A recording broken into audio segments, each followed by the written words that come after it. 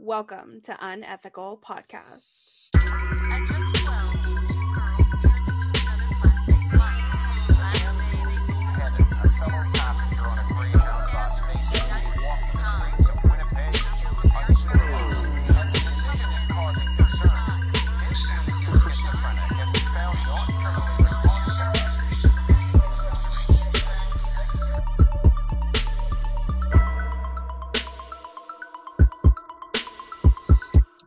Celeste is like every episode is an edit-heavy episode, especially with Richard saying things like "You can't, we don't want you here if you're black." That's Not what I said. Quoted me as that. That's not what I said. You go back to the recording. No, he said he wanted us divided from the blacks. Get it right. yeah. Check. I asked a question. I was saying, was it the blacks? I did not say I wanted to be divided from the blacks. You started with the we needed to be. I'm like, what, the blacks? Look how pinpointy his eyes are getting. Even just saying the words, "Do you mean the blacks?" That in itself is probably not great. I'm just saying, context is everything. Context is everything.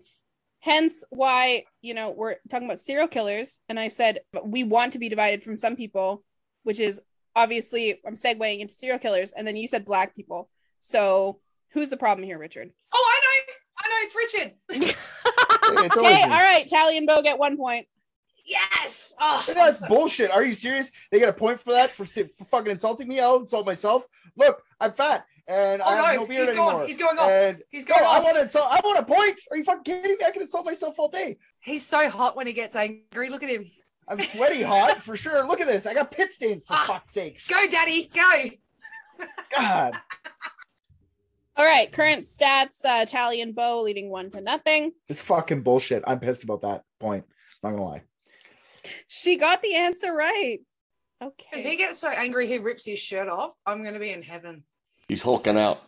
Is my shirt coming off for this episode? My shirt's coming off for the fucking episode. I'm just kidding. I'm not that mad yet. But if they keep getting free fucking points, you never know. Then you should change into a different shirt. Okay, you guys, we have to start. This is 11,000 words. Okay, it's 20 pages long. Send it. Send it. All right. Welcome everybody to Serial Killer Trivia. Woo! Yay! This is gonna be fun. This is gonna be killer. Ah! Yeah. This is gonna slay. Okay, question number 1. Upon his arrest, the investigators who searched his house said that the entire house was a, quote, pigsty, except for one room. Fuck, my Google skills are poor. Tally and Bo, what's your answer? No, joking. Go, Tally. That one guy, Bob Picton. Richard and Justin, do you have an answer? Ed Gein. They are correct. Yes! That's a fucking point. It's a tie ball game, kids. Gein used to keep his mom's room super clean, and he used to just the rest of the house was a fucking disaster. He was a psycho. He was crazy. He was scary. Oh, he kept his mom's room clean? Yeah. For a bonus point, which room in the house was pristine? Mom's room! I answered it first! Now I know there's gonna be follow-up questions. I'm keeping my mouth shut. Sorry, Justin. That's on me. That's the rules. That's the fucking rules, Richard. And I got that point because I answered it first after she asked the question. Richard, would you describe yourself as A, competitive? B, competitive, or C, I'm right and fuck you. How's that? C. Or D, all of the above, you dumb fuck. Nobody waited, so everybody gets the point. Actually, you know what? No, nobody waited, so nobody gets the point. Fuck off. No. But I worked hard on this, motherfuckers. I think the guy that was humble enough to let the other team have the point should actually have the point in the end because of their good-spirited nature. You will literally take any angle, won't you, Richard? You are a whore. You're a point whore. Another interesting fact about Ed Gein, he used to dance in the moonlight on his property or in cemeteries wearing a lady skin suit. Oh, gross. Among the filth in the house, they also found the infamous skin suit, a second half skin suit, a belt of nipples, a drawstring made with human lips, and a lampshade made from a human face. What a great way to remember who you've been with. Oh my God. Did he make that wallet out of foreskins, and any time he rubbed it, it turned into a briefcase? Yes. I don't know what that means, but yes. Oh, because erections. I get it. Yeah, because it's erection day here. So, for anybody who doesn't know, Ed Gein was the inspiration behind some of your spooky movie favorites, including Norman Bates, Leatherface, and Buffalo Bill. Put it in a basket. She puts the lotion on. A little bit about Ed Gein. Actually, the whole story of Ed Gein, but in an abridged version. Ed Gein's childhood was rough. He had a highly religious and overbearing mother who wouldn't allow him to make friends or leave his home for any reason but school. His peers saw him as shy and awkward, so they weren't that willing to make friends with him anyway. In 1940, when Gein was 33, his father died from heart failure caused by alcoholism. In 1944, his brother died. Ed claimed that they were using fire to clear marshland, and Henry's death was an accident. Even though authorities found that Henry Gein was dead before the fire began and he had bruises on his head, they ruled the death an accident, leaving Ed alone with his mother at the farmhouse. The following year, Gein's mother, Augusta, died after a series of strokes. Gein spent the next 13 years minding his own business, but some witnesses say he could occasionally be seen dancing in the moonlight on his property. In November of 1957, police paid Gein a visit following the disappearance of local hardware owner Bernice Warden. Gein had been seen in her shop the day before looking to place an order for a gallon of antifreeze, and the receipt at her store showed that the final sale the day she disappeared had been a pickup for a gallon of antifreeze. Gein was arrested, and the search of his property revealed many unimaginable horrors. In addition to his collection of human skin accessories, there were bones and bone fragments everywhere. His kitchen was filled with utensils and crockery made from human bones. He even adorned his ghoulish bed with 2 human skulls, one on each bedpost. Oh my God, how creative. That's one way to look at it. I would say he was the most creative of all the serial killers out there. Honestly, I'll give you He that. was an artist. Could you imagine using a fork, right? And you know how the whole new thing at the moment is like mouthfeel? Could you imagine like getting a fork and you're like, this is a good mouthfeel. It's like, oh, I've got a seasoned 9-year-old boy for the caviar spoon if you'd like. Like, that's smart. What is 9-year-old boy caviar exactly? It's not the caviar that comes from... No, not the caviar. It's Not the caviar, the spoon. Oh. Harvesting the eggs from a 9-year-old boy. Good on him for not wasting anything. You know, if you're going to kill it, then if you're going to do it right. And he's done it right. So the only fresh body on the scene was that of Bernice Warden, the store owner. And she had been strung up and gutted like a deer, with her head hanging in a burlap sack and her heart in a plastic bag near the stove. Oh my. Oh, he's going to eat that. I've eaten duck hearts before. Oh. Yeah, but you haven't eaten her heart, have you? I've never eaten human heart. No, never. You really emphasized that point. I have a feeling you might have eaten a little bit of Have human heart. 100% eaten heart. Yep. I was friends with the town mortician. Is this why she keeps saying that no one dies in Minnesota? Because she's the one eating all their hearts? She's eating all the bodies. That makes so much sense. I don't want to suck your blood. I want to suck your blunt. It's not where I thought you were going with that. Yeah. Yep. So all of these parts would mean an awful lot of people going missing in this little bubble of Plainfield, Wisconsin without notice. It would be, if not for the fact that all but 2 known victims were pulled from 3 nearby cemeteries. Ah, body snatching, eh? Welcome back, body snatching. Yeah. This story has everything. Oh, it does. Gein claimed that he made about 40 trips out looking for bodies, but only returned with a body 9 times. He said that he started collecting women to make a woman's skin suit so he could, quote, crawl into the skin of his mother. Yep. Oh, Sigmund Freud would have had a field day with this guy. Yeah. So if there is a untold boy meets girl, girl loves man in skin, girl skin situation and happily ever after, this story will have literally every facet that needs to happen. And I'm so here for it. And if the skin suit falls off, it's a Freudian slip.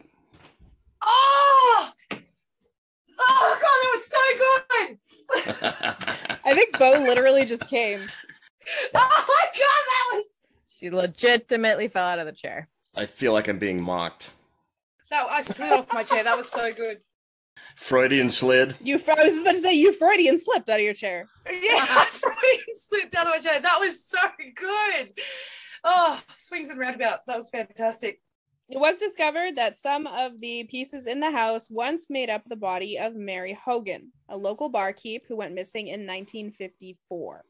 He killed her too. Oh, are you all right? Oh, sorry. Yeah, I'm okay. Oh, okay. Okay, good. All right. So Ed Gein did confess to her murder as well. He would go in and he would dig up graves and then rebury them. So there's a lot of times that he would just take the nipple. He would just take some shit. A lot of them he would take the whole thing if he wanted it. But he was just at the end, he was looking for certain sizes for his fucking skin suit. So he would just, he was a fucking crazy man, a madman. He took 9 full bodies. Mutilating a corpse. There is an actual court of law charge for that. Well, leave the guy alone. They're dead. Good. Ed Gein was found not guilty by reason of insanity, and he died in a mental hospital in 1984 at the age of 77. You know what? He loved it there too. That was the best part. Did he get to see his life work come to fruition? Did all his accessories come? One skin suit was complete. He had another half skin suit brewing. Well, for summer months. Yeah. It didn't make the MoMA. It didn't make the MoMA, okay?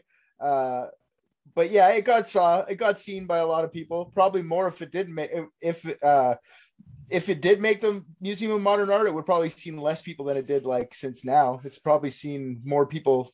Did he only start killing people after his mum died or before? He killed after his mom died.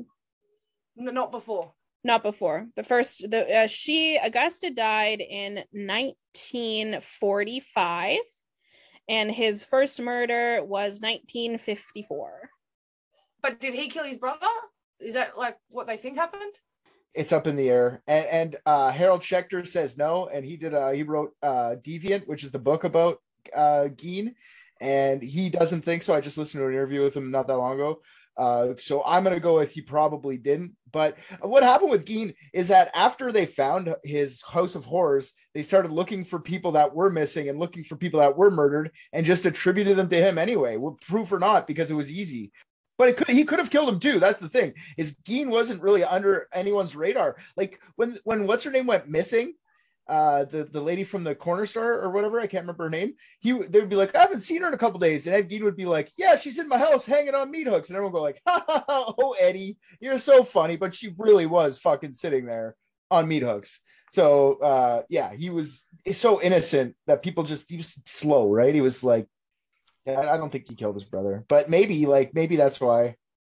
He wasn't a burner. He wasn't an arsonist. Yeah. Arsonist? Yes, that's the right word. And that's our summary on Ed Gein. Basically everything you need to know. We've gained a bunch of knowledge. Question number 2. This killer had an uncharacteristically whimsical job in a chocolate factory to pay the bills while pursuing his real passion. Well, Google was no help because I Googled chocolate factory killer and it said Willy Wonka is a child serial killer. So, yep, I'm sticky. It was. Tally and Bo, do you have your answer? Oh, Dahmer. Richard and Justin, do you have your answer? We were going to go with Jeffrey Dahmer as well. For a bonus point, why was he eventually fired from this job? For eating all the dark chocolate. Being creepy to patrons. Putting his willy in the chocolate. Not coming to work. Richard's got it. Damn, God fucking damn it, Richard. Fuck. Word, bruh. Another interesting fact about Dahmer, at one point, he had so many bodies in his apartment, he ran out of room to store them. He ended up keeping one of them in his bathtub. He would stand straddling the body while he showered to get ready for work. God, could you imagine how much that'd stink? Like, that would smell so bad because the shit that comes off you when you're obviously having a shower, getting all caught in the crevices of that body. Oh, you know he's pissing on it. You know he's taking his Yeah, morning he's piss pissing on it. Yeah, for sure. Yeah. So it definitely has a reek for sure. Plus rotting flesh. Who knows? In water. Yeah. Well, who knows how stripped it was? What's a little bit of decomp? Yeah. A lot. Oh, I heard that it's a smell you'll never forget. I don't know though. I've heard that too. Personally. Soldiers at war say that no matter how long that they serve, that they're in battle, they never get used to it. you only killed boys and men. Are you blowing Celeste's wad right now? I wish. Oh my god. I wish. Jeffrey Dahmer was your typical run-of-the-mill juvenile delinquent. He was popular during childhood and still well-liked even in high school when he started to become more withdrawn. His interest turned to binge drinking and examining animal carcasses while he was still very young. Basically Aussie. Right. He committed his first murder in 1978 at the age of just 18. His first victim was a hitchhiker named Stephen Hicks, who Dahmer picked up and brought back to his father's house, where he hit him over the head with a dumbbell. Dahmer said that he decided to kill Stephen because he was going to leave and he just wanted him to stay. Calm and collected, Dahmer dismembered and pulverized the body into unrecoverable mush before scattering it in the backyard like compost. Okay, good. Looking after the lawn. Very talented young serial killer. Lonely. With talented as in can get away with murder? Right away. At 18, his first shot, it was an impulse kill. Just very talented young man. It's funny that he waited until like he was actually a government recognized citizen before he committed crimes, because as a youth offender, you get slaps on the wrist a few times. Yeah, I'm going to go with you don't start by killing people and nothing else before that. I'm sure he was doing some crazy shit in his teens that are just not as widely known. Documented. The seats and everything else that he made, like that overtook it. So Dahmer was booted from college the following year because of his drinking, at which point his father made him join the army. And he served as a combat medic in Germany from 1979 to 1981 before being discharged for, once again, his drinking. His father was having none of that shit and sent Dahmer to Wisconsin to live with his grandmother. Well, his grandparents. No, his grandmother. Yeah, it was just his grandmother. His grandmother wasn't much of a disciplinarian, and Dahmer spent his free time frequenting gay bathhouses where he would drug and rape other men between 1982 and 1987. Okay. Yeah, okay, sounds good. He's a lot more wild than I thought he was. Like pictures of him and stuff, he seems very I don't want to say charismatic. What word am I looking for? Sexy. Like no. Oh yeah. Model good looks. No, like You reckon? poised. Like not clumsy is what I meant. Like maybe well groomed. There we go. Well groomed, poised, prep. Like a preppy boy. He looked like he shopped at Kmart to me. I have never once thought a serial killer was attractive, and I will say this publicly right now. You've said it several times. We know. Good. We trust you. Yeah, he had no problem picking up gay dudes from the bar. Not at all. Yeah, absolutely. And he looks tall, which is another. He is tall. He looks like my ex, not gonna lie. Yuck. And I didn't think my ex was like hot or anything, you know what I'm saying? Like I was like, yeah, he's all right. He's tall and skinny, which is what I like. Fair. So Dahmer murdered his second victim 10 years after the first. And this was in 1987. He found his second Stephen Tuomi, in a bar and invited him to a hotel room. So Dahmer claims that he has no memory of this murder. He just remembers waking up in the morning and seeing that Stephen had been beaten to death. Oh, because he was piss drunk. Sure. He drank a lot. Sure. So Dahmer's murders picked up speed and evolved very quickly after this second murder. He would find his victims in bars, take them home to strangle them, and between 1988 and 1990, he killed 7 men. At some point, he began to familiarize himself with bodies after death in new and depraved ways. He would use their bodies for sex after they died. He would take photographs of them in various states of dismemberment. He would meticulously preserve parts of them, most often the head and the wiener, and he would take cuts of their body to eat. Good on him preserving the wiener. Yeah. He probably stuck them in the freezer for like his own personal dildo. 'Cause apparently, like, what's that word? Dead people. Yeah, no, he ate them. He ate them. He was eating them. Oh, he was eating smoked sausages. He was, yes, in fact. A rump roast. Just chuck him on the barbie. Chuck a frozen wiener on the barbie. Ugh. First thing I'd eat is a butt cheek.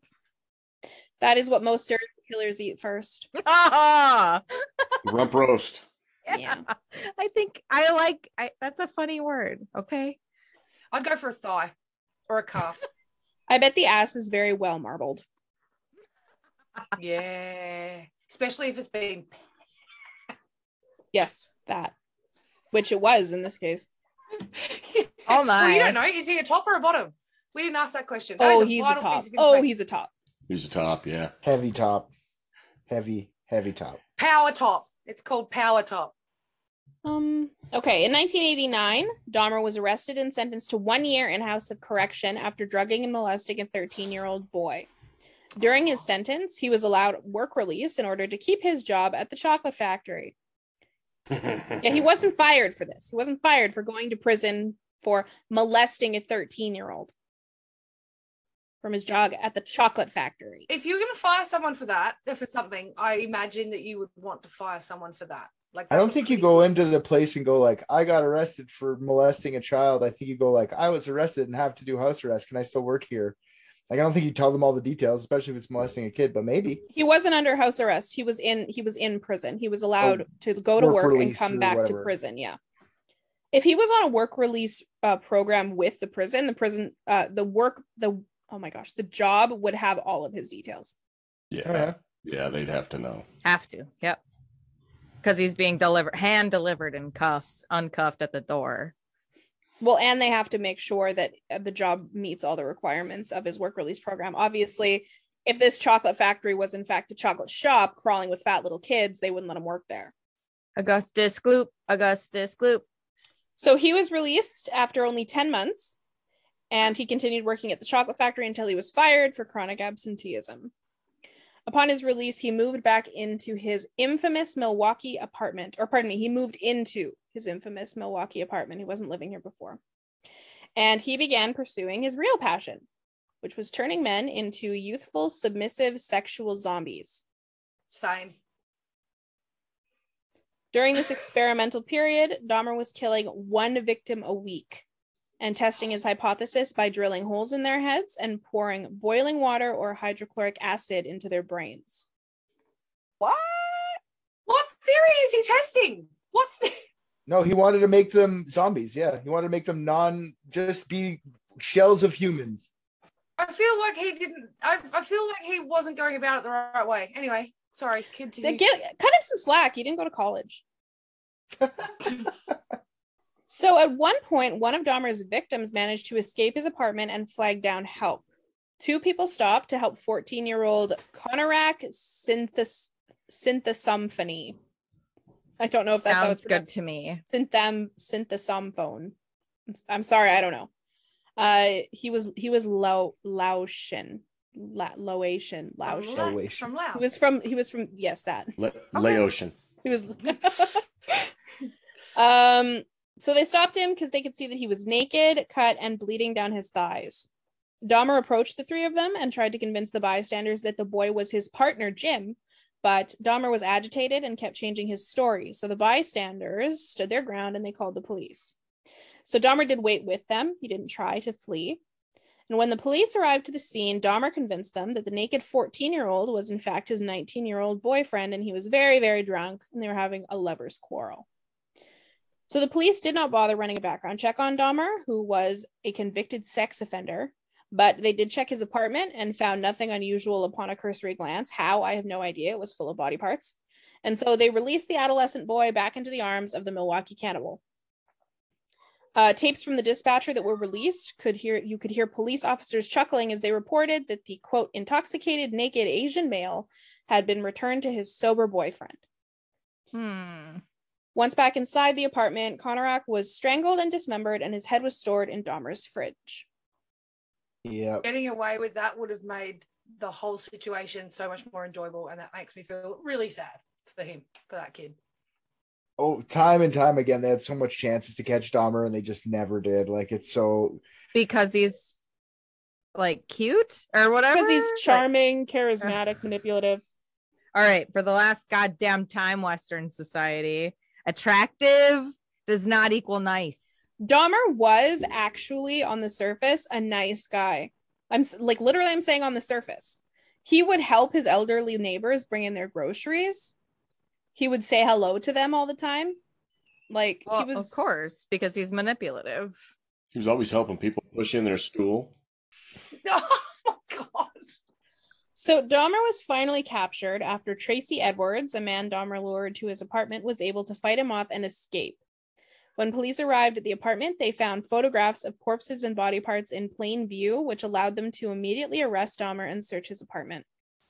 They found several pieces of human remains in the apartment, including 7 skulls, 4 severed heads, a human heart, and several cuts of human meat in the refrigerator. Dahmer was charged with 15 murders. He pleaded insanity in court, but he was declared sane and sentenced to 15 life terms, a total of 957 years in prison. He also received an additional life sentence later for the murder of Stephen Hicks, his first victim. Dahmer was attacked twice in prison. The first time, fellow inmate Osvaldo Durruti attempted to slit his throat, but it wound up being superficial wounds. The second time, Christopher Scarver, an inmate he was cleaning the shower with, asked him if the newspaper stories were true about the necrophilia and the cannibalism. Dahmer confirmed that they were, and Scarver beat him over the head with a metal pipe, causing fatal head trauma before he, Christopher Scarver, went and killed a second inmate, Jesse Anderson. Dahmer died in the hospital 1 hour after arriving on November 18th, 1994. Scarver said that he had murdered Dahmer because he was a pain in the ass that would pull pranks on the other inmates and crack cannibal jokes constantly. Dahmer liked to make human limbs out of prison food and ketchup and leave them in places that other people would find them, as well as walk up behind people and say that he was going to eat them or bite them or that they would taste good. And he was also an insufferable born-again Christian convict. That's funny too. You cannot be a cannibal Christian. Ask Fuck him. off, you can't eat this is my body, eat me. They eat Jesus, yeah. They're the most cannibalistic ones out of all of them. You know what I'm saying, though? Not Jesus himself. I eat bread every day. Like, I literally ate Jesus before I came up here. So You've been drinking him all night. Wine. Yeah. Dahmer to me is like one of the more sympathetic of the serial killers in a way, because if you ever watch interviews with him and his parents, they fucking did a shit ton of interviews too, and they're jackasses to the max. But he genuinely I feel like, and maybe it's not genuine, but I feel like he's the one with the most remorse out of all of them, and he did the craziest shit because he was really closeted for being his gay self. And I feel like that helped him move into like the shame of it and smashing the people, killing them and stuff. I think that went part of it. And he even admits to this later on. He's like, I wish I could have just been normal. But he's also a narcissist and will say what you want to hear. Sure.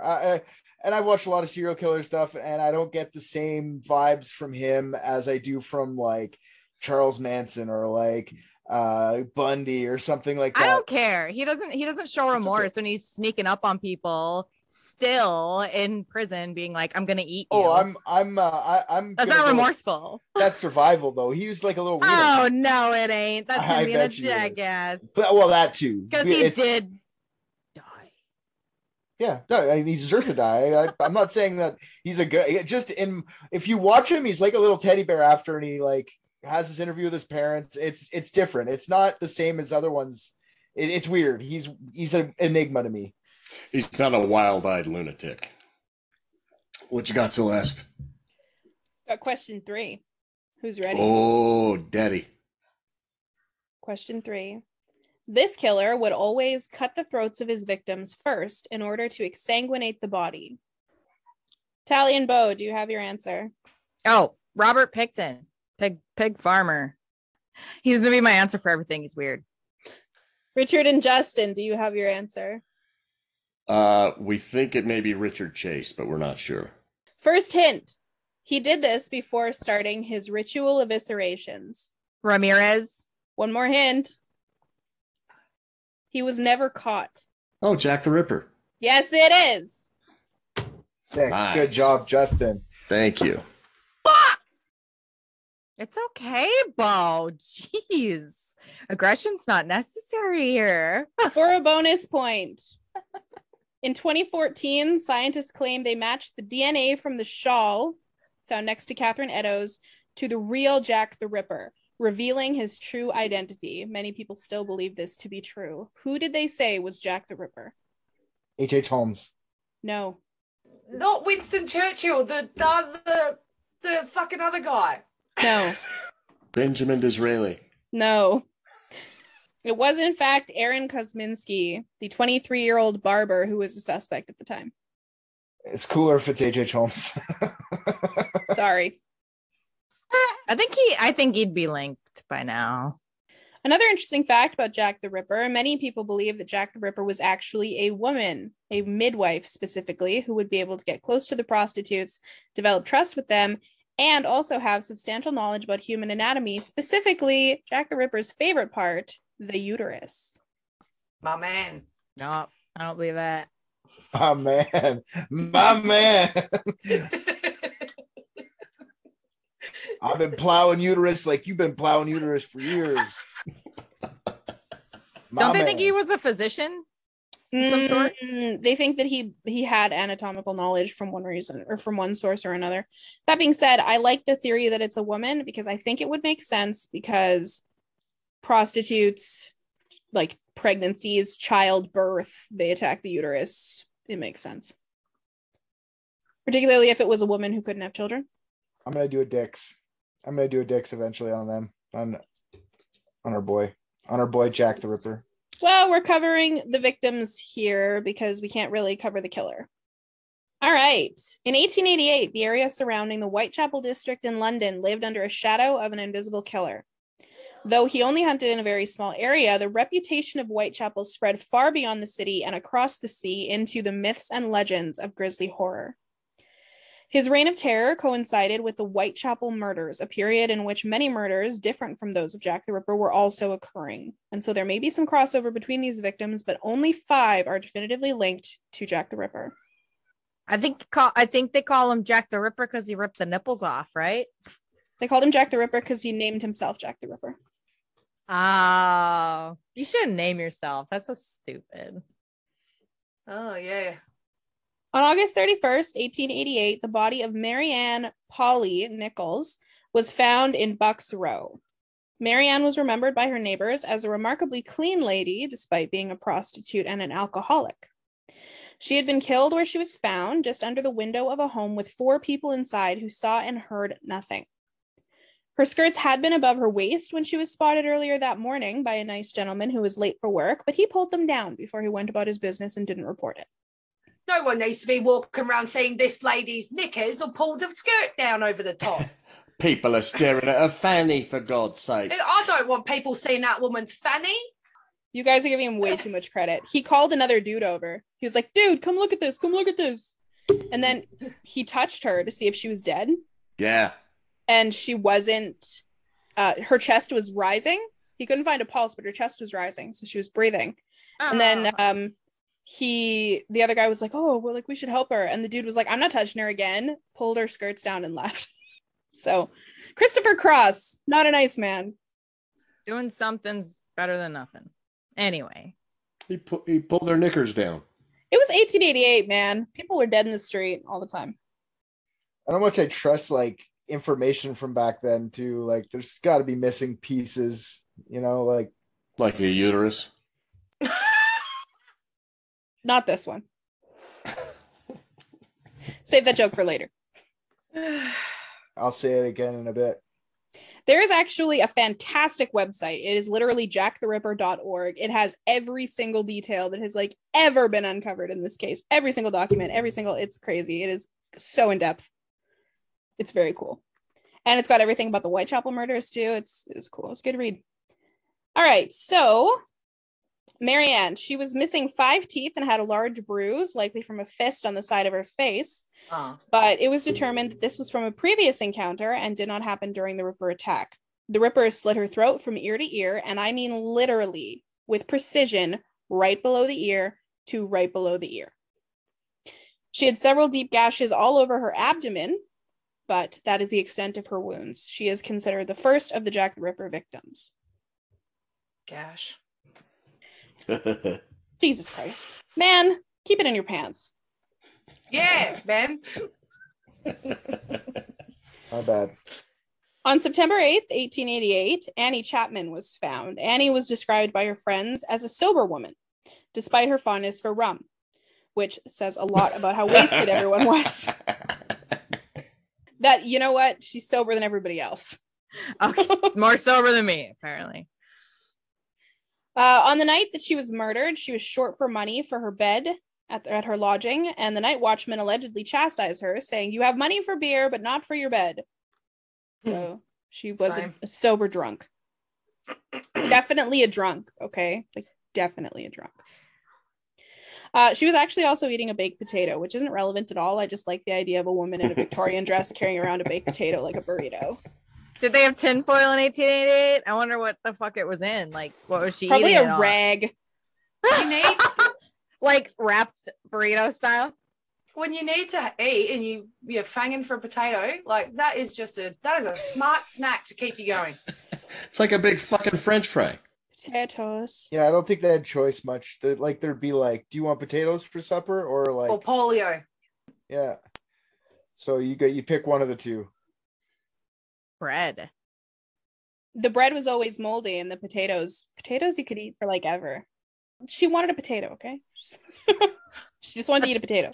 I got you. Okay, so she had been found in the position of a woman giving birth, with her knees pulled up and to the side, and her skirts were lifted above her waist. Despite a handkerchief being around her neck, her throat was also surgically cut from ear to ear. There were spots of blood on the wall behind her, indicating that the throat had been cut in a sitting position before she fell to the ground. The coroner believed that an attempt had been made to fully decapitate her, but the spine was still attached. Her abdomen had been completely opened. Her intestines were removed and placed on her shoulder, and the uterus and 2/3 of her bladder were removed. So the precision and knowledge that would have had to go into this evisceration indicated advanced medical knowledge. And so the coroner speculated that it would have had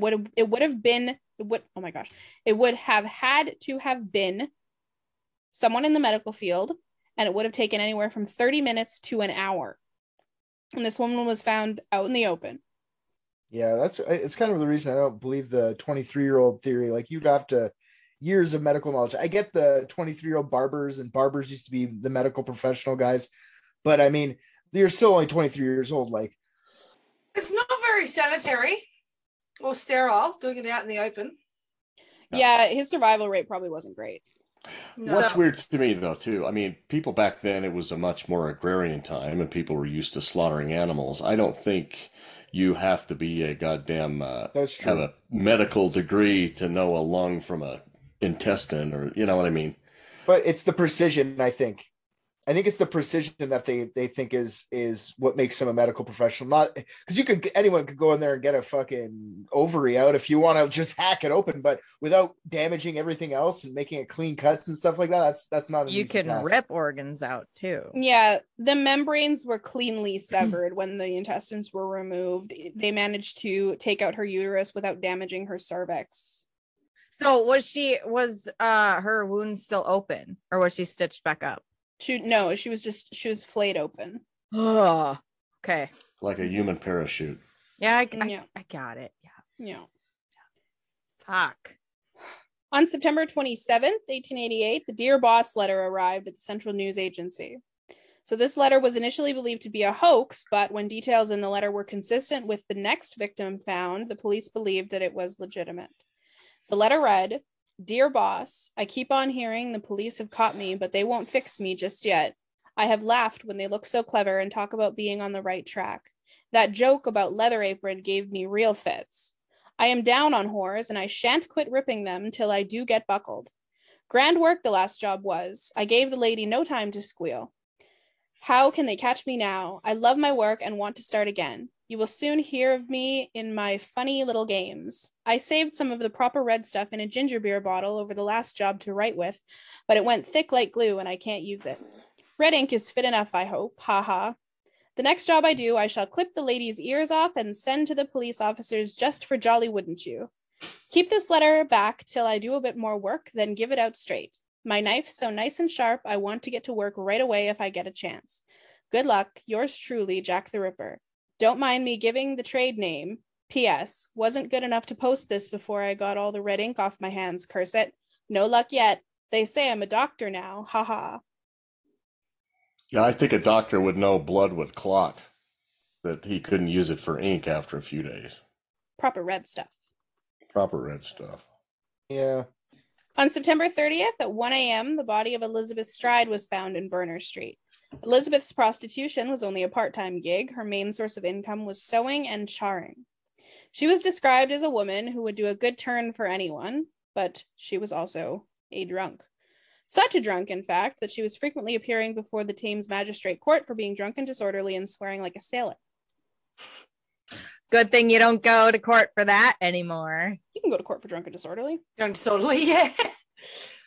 Okay, so in Minnesota, there's no drunk in public, but there is disturbing the peace. I've had one, not the other, because I live in Minnesota. Fair. And it was like $200 and an apology letter To who? to my neighborhood that had to be like printed in the paper. Oh my God, that sounds like such a... You will say sorry. You go and say sorry to them now. Public shaming. Yeah, that's what it is. I'm female. Of course they're gonna do that. Ooh.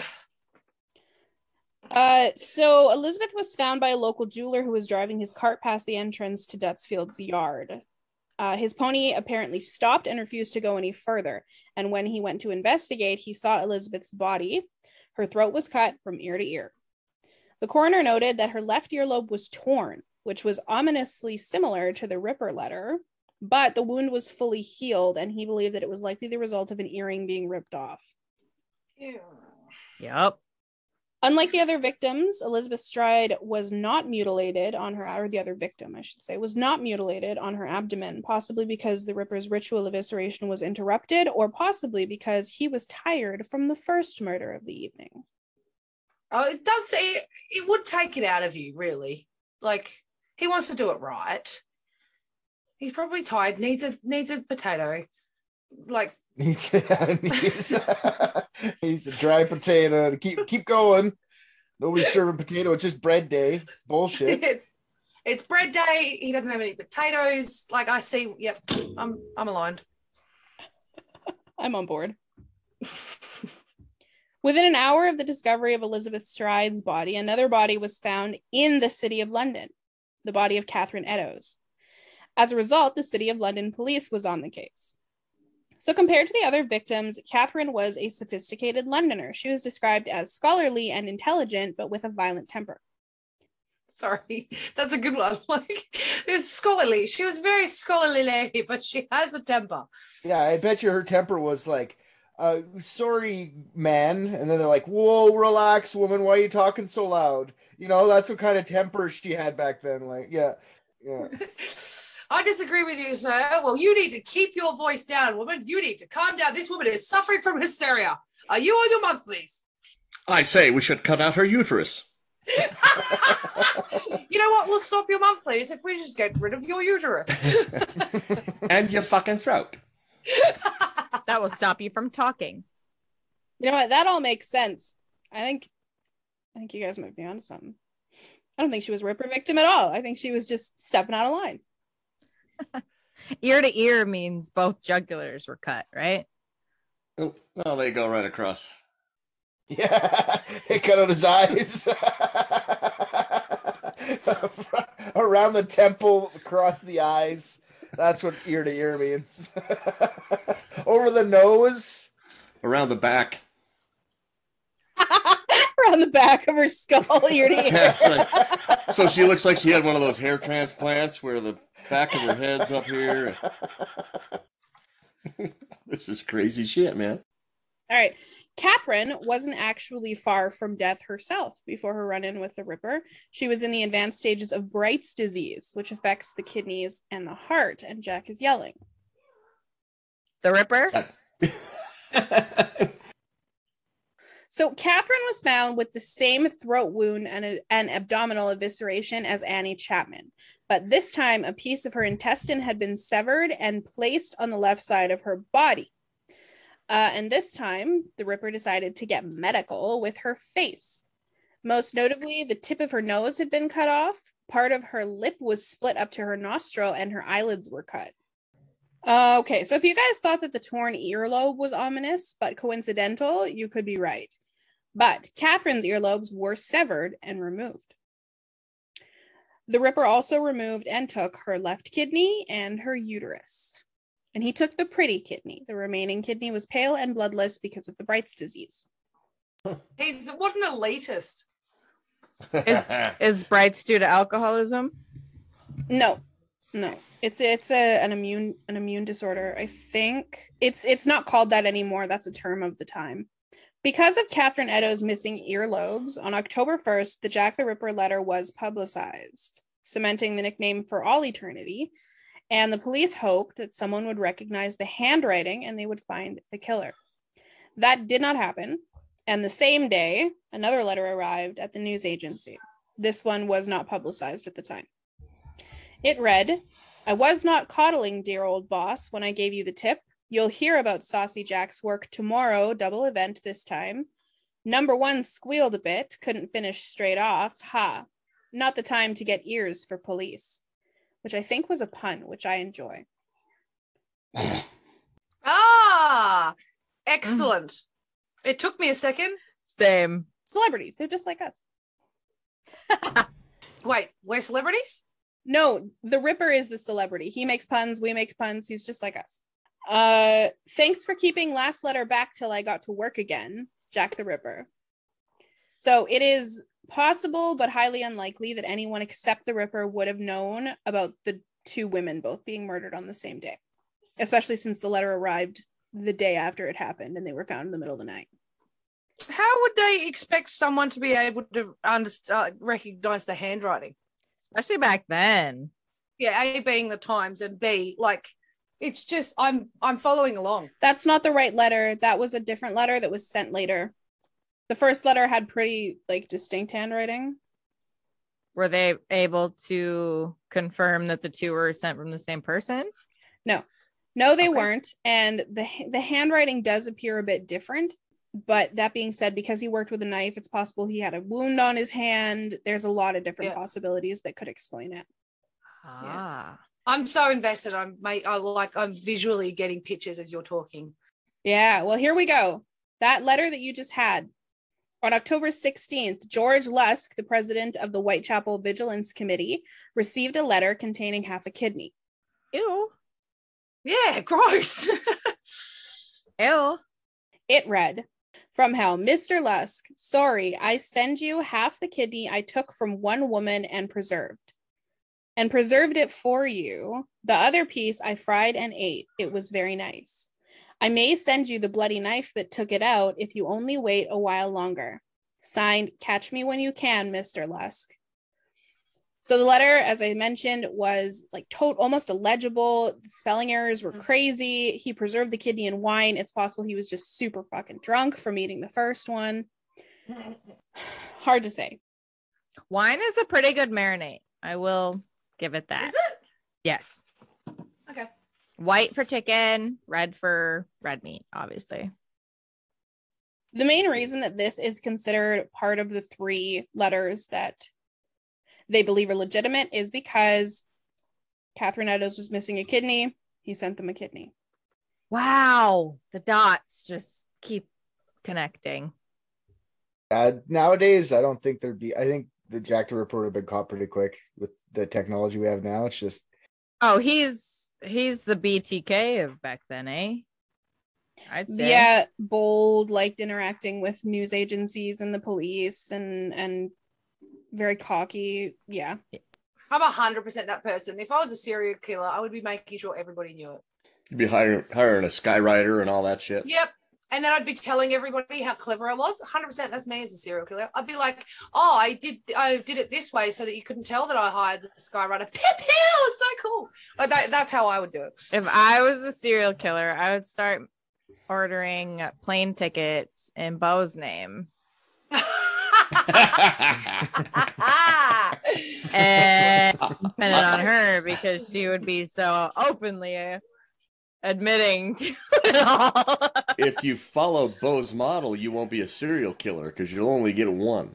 I was just about to say, so if you were a serial killer, you'd never be a serial killer. Yes. Like she never said when she was a murderer. She'd have to kill 3, then start bragging. She can't. Well, yeah. Right? It's 3 people. Over a month's series, over a time. different time. Like it can't be one after the other. Mass But no, murders.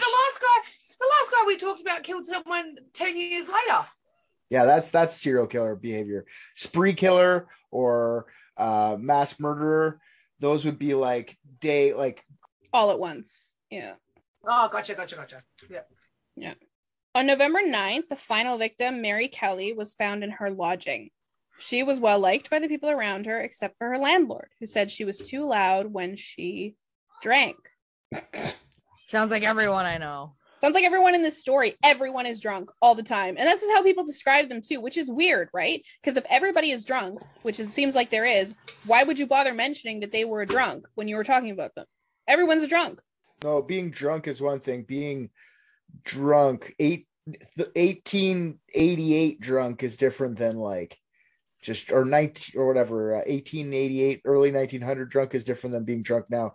They used to drink in America 3 times more alcohol than what the average is now, because whiskey was like almost as cheap as water to get back then. That's America. I don't know what British was. The highest rate now is like 4.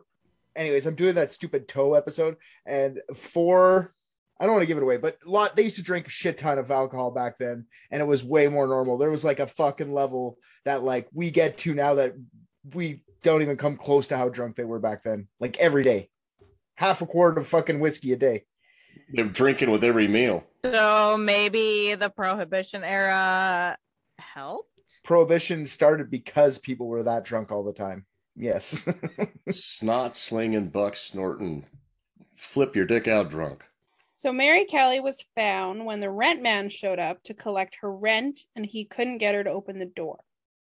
So he smashed the door in and found a very grisly scene indeed. Mary was entirely naked on the bed. Her breasts, her belly, and the tops of her thighs had been completely removed, and her abdomen was literally an empty pit. Her entire throat had been removed, revealing the spine that attached her head to her torso. Many of her organs were laid around her on the bed, but the flaps were found on a nearby table.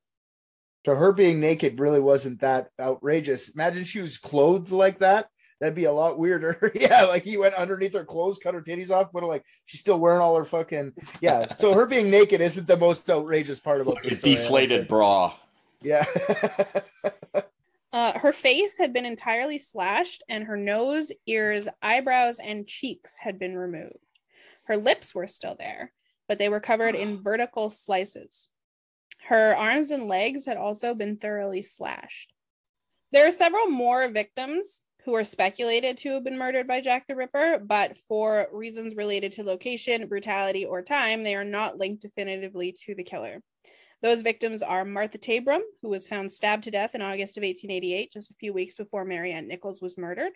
Rose Milett, who was found strangled in December of 1888. Some authorities believe she actually wasn't murdered at all, but had accidentally hanged herself by her dress collar while drunk. Haven't we all? Drinking and dressing. Alice Mackenzie, who was stabbed to death in July of 1889. A zigzag had been carved on her stomach, but the wound was superficial and hesitant, and Jack the Ripper had been inactive for several months by then. In September of 1889, a mutilated torso was found beneath a railway arch, but it was too difficult to determine if the torso was consistent with the Ripper killings, and her dismemberment was out of pattern. And finally, Frances Cole, who was also found underneath a railway arch, her throat was cut, but there was no mutilation on her body. There have been over 100 suspects in this case in the last 150 years, but we still do not know who Jack the Ripper really was. Many sources report, and some people believe, that the Ripper was confirmed to be Aaron Kosminski, the 23-year-old barber who was a suspect at the time because of DNA testing on a shawl found near Catherine Eddowes. However, this was debunked. The method of testing that they used was for ruling out suspects, not identifying them, and there is no proof that this shawl was in fact collected from the Eddowes crime scene.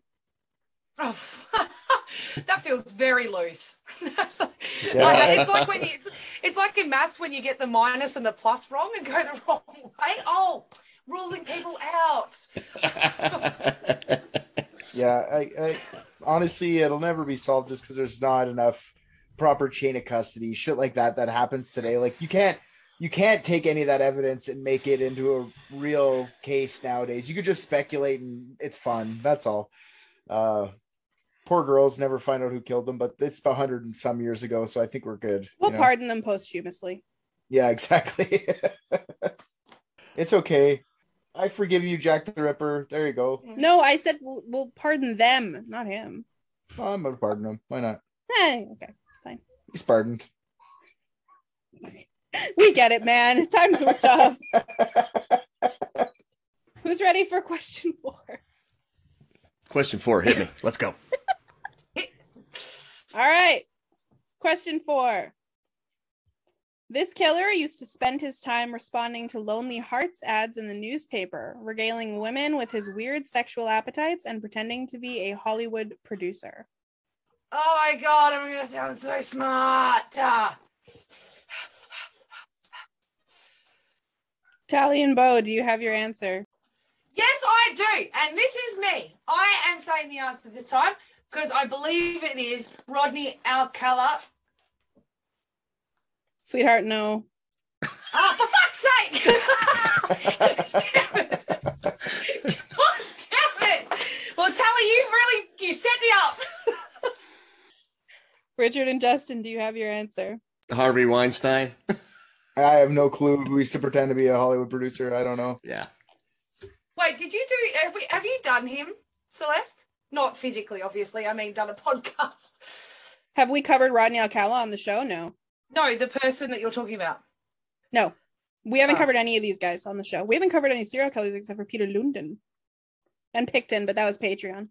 That other dickhead too, that changeling one, the guy that killed all the right. chicken coop mooters or whatever. 8-Man. Yeah, we did cover 8-Man. 8-Man, yeah. All right. First hint.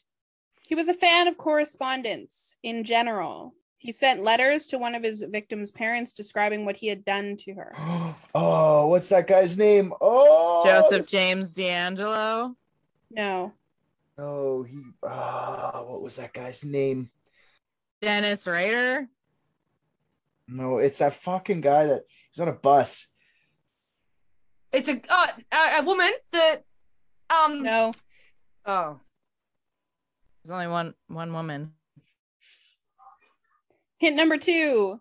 In addition to being a sadist and a cannibal, he was also a raging masochist. The Fish? Albert Fish. It's Albert Fish. Oh, I was just about to fuck. Oh, yeah. Okay. Now I'm... Shut up, Justin! Oh, for fuck's sake.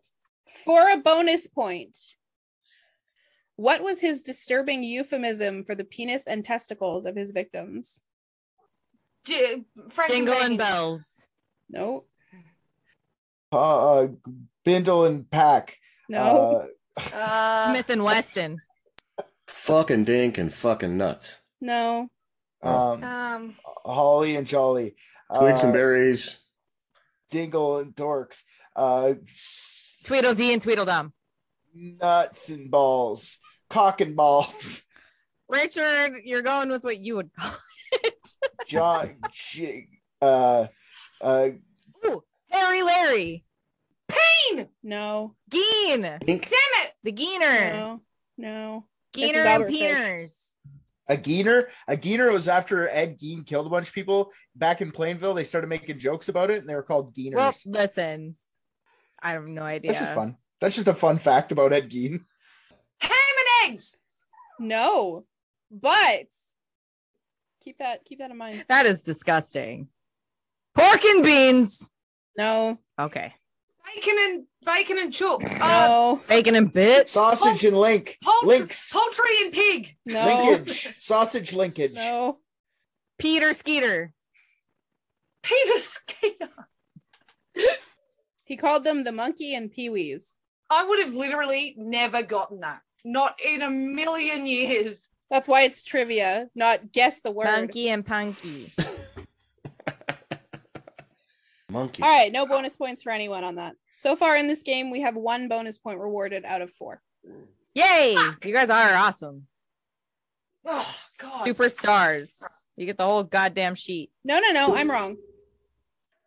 2 out of 8. Okay. Another interesting fact about Albert Fish, he was known throughout his hunting grounds as the boogeyman, since he was seen by other children when he abducted his victims. The name stuck after a 3-year-old boy told the police that the boogeyman took his friend. Oh my God. That pisses me off. Because, of course, they're not going to be believed. Calling him that. Hamilton Fish was born on May 9th, 1870, to a gold-digging mother and a geriatric father. As a child, he was bullied at school for being named Hamilton, and the other kids would call him Ham and Eggs. Bonus points. Bonus points. Come on, man. Because of the bullying, he decided to take his dead brother's name, Albert. Mm. Unsurprisingly, his decrepit old father died when he was 5, which meant that Hamilton and his siblings needed to be dumped at the orphanage. Oh. It wasn't so bad, though. Sure, there was heinous physical abuse, but as it turned out, he was really into that. When Albert was 12, he met his first great love, a local telegraph boy who taught him to drink piss and eat shit. Taught him to do that or to say that? To do that. Eat Gross. shit As in eat shit. Like shit. Like Put it on a shit. plate. Get a Eating fork. it, shit, and then eating it. Wow. That sounds like a dog. Why would you want to learn that? Why indeed? He was just being taught it at 4 years old. He was 12. Whatever. Same diff. No, not so much. How do people eat shit and not die? Oh, I know. Remember the- Yeah. Isn't that the big E. coli thing? Everybody was getting sick from eating hamburgers. That Oh, he definitely had hand, foot, and mouth disease. I bet you he wasn't healthy. I don't think he was healthy, Justin. I don't honestly. If you're eating shit like that, and it depends on what you're doing it. Like if it's every meal, you're just re-eating all the shits. I'm sure you would die. But if you had like it was a Saturday night snack to you, Saturday night we're gonna go. So it's murder just a child, a eat party shit. thing. As long as you're not re-loafing, everything's all right.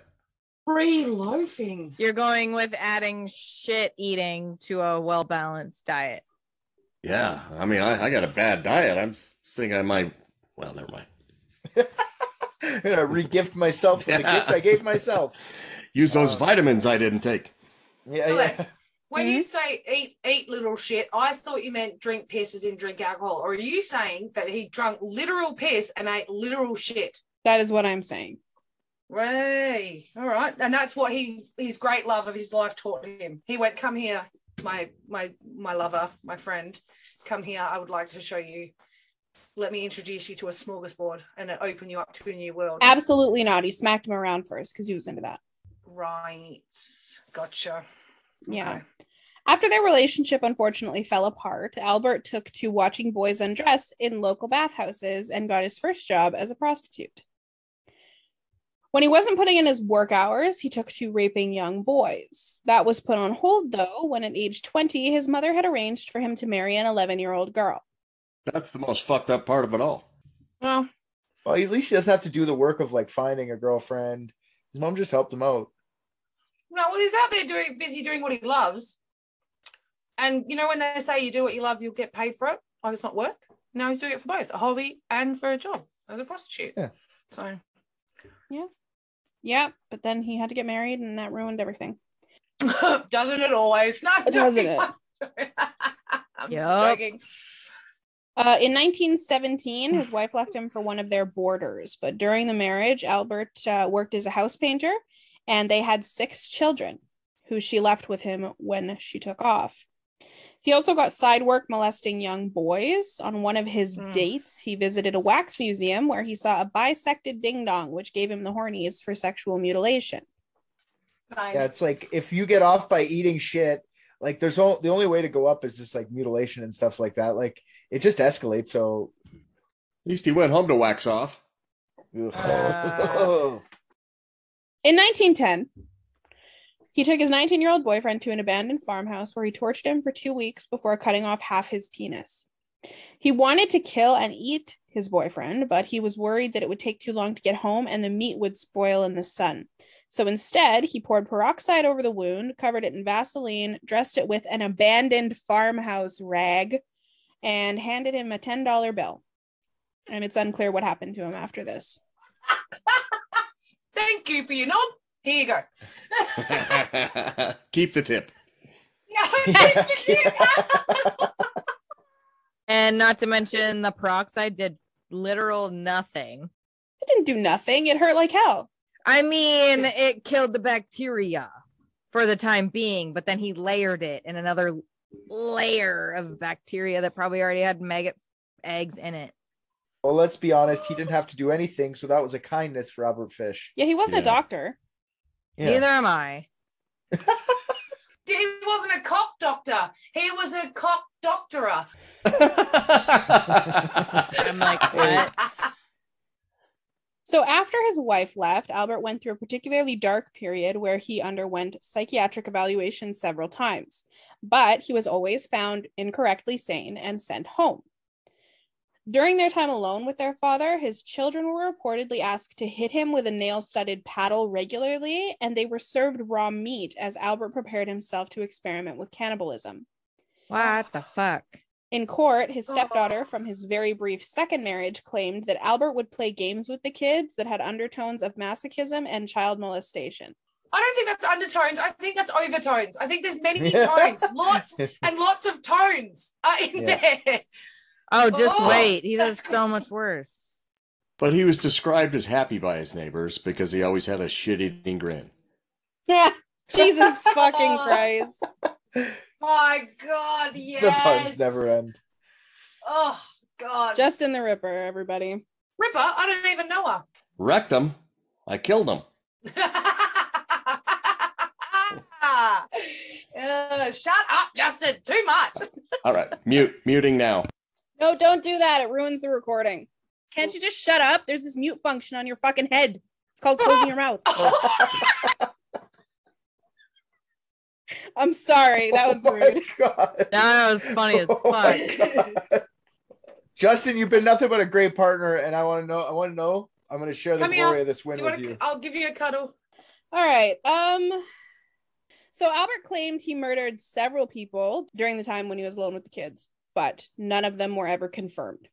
By 1924, Albert believed that God wanted him to torture and murder children. So he made 2 unsuccessful attempts to lure and murder children, at which point he dedicated himself to being the best damn child hunter he could be. Oh, look, he's got commitment. I hate Albert Fish so much. In 1928, while he was cruising the Lonely Hearts ads, he found an ad from a young man seeking work to help with the financial struggles of raising a young family. He showed up at their home, appearing to be a normal old man looking for help around the homestead. He offered Edward Budd $15 a week for his labor, and the Budds were ecstatic. They agreed that Albert, who called himself Frank Howard, could return a week later to collect his intended victim, Edward.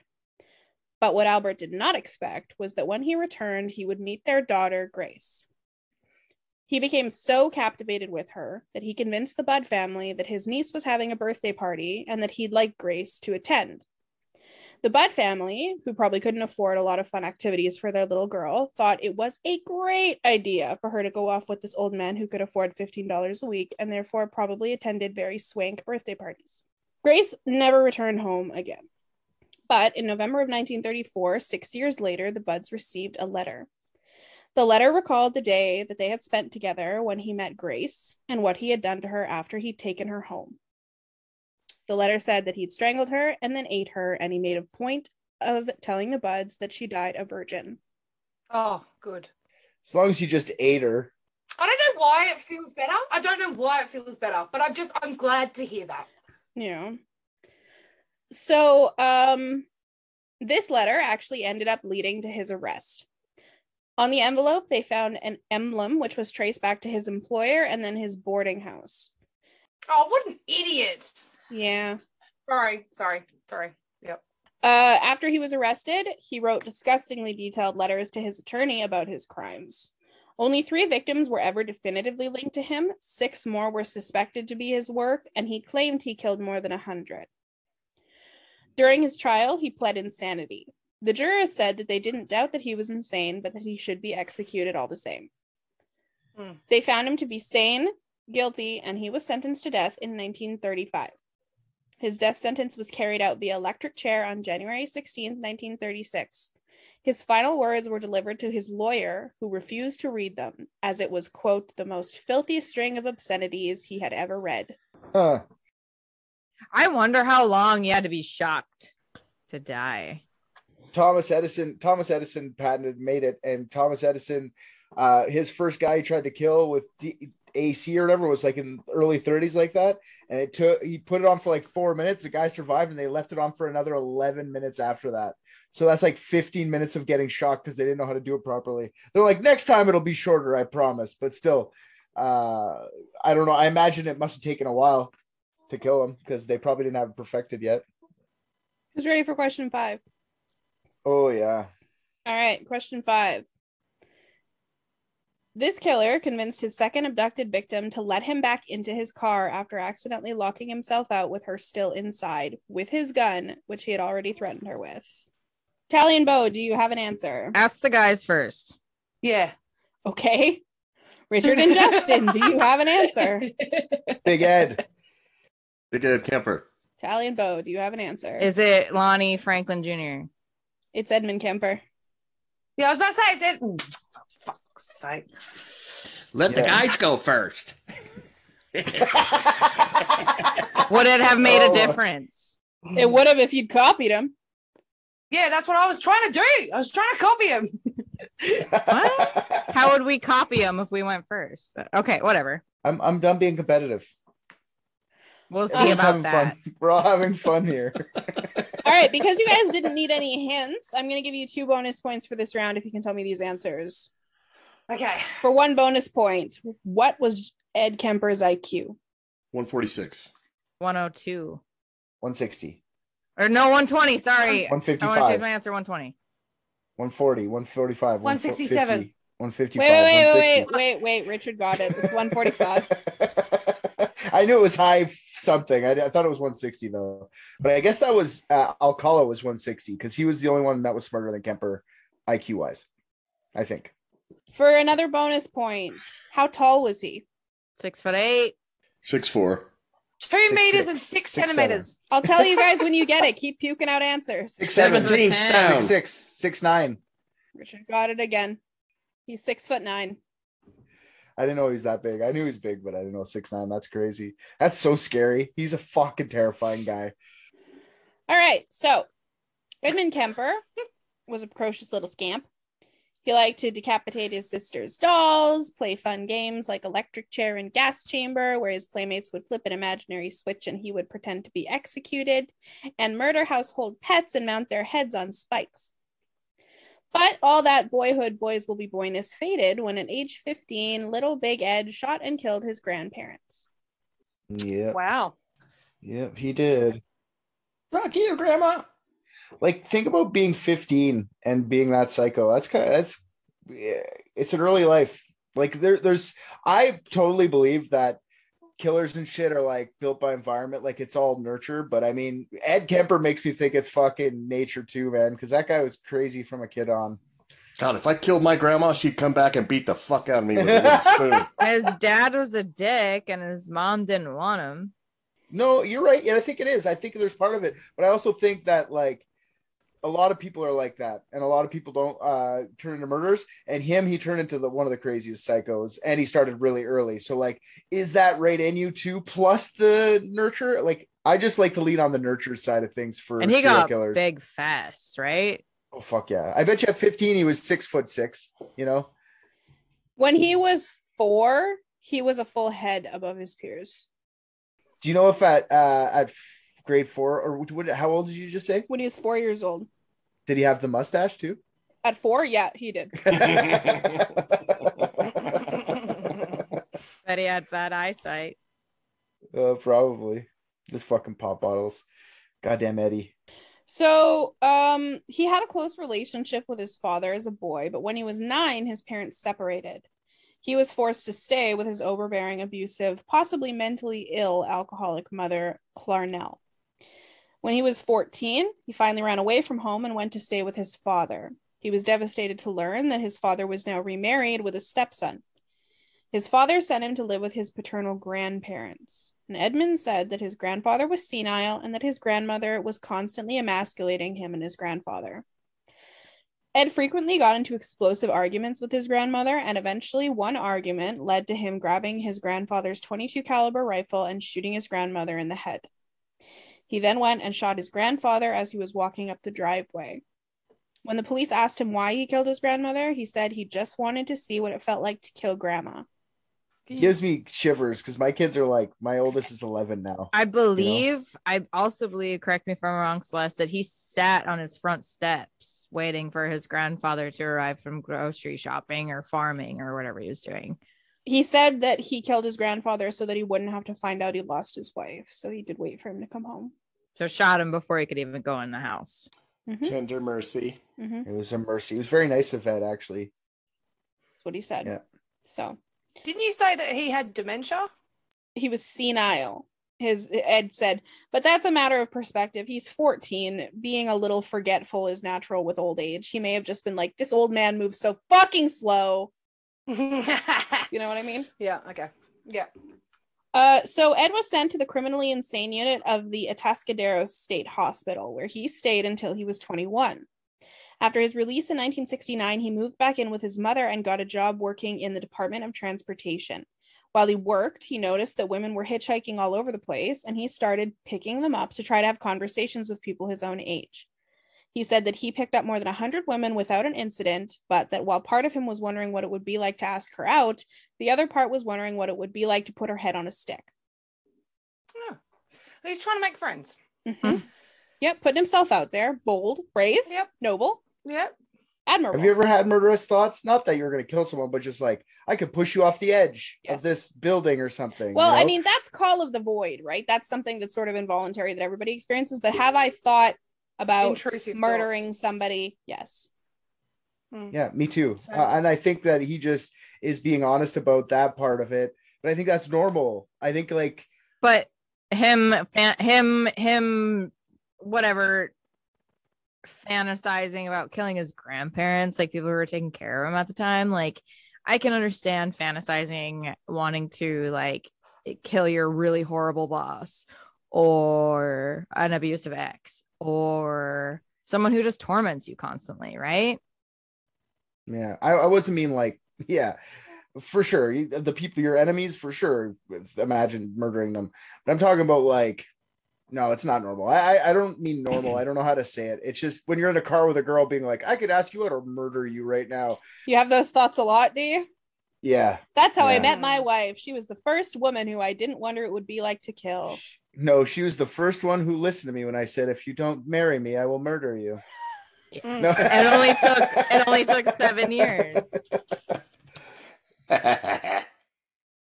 Of murdering others. I mean, So finally in 1972, he picked up 2 university students and he decided that tonight was the night. He brought them to a wooded area intending to rape them, but he panicked and stabbed and choked both of the women to death.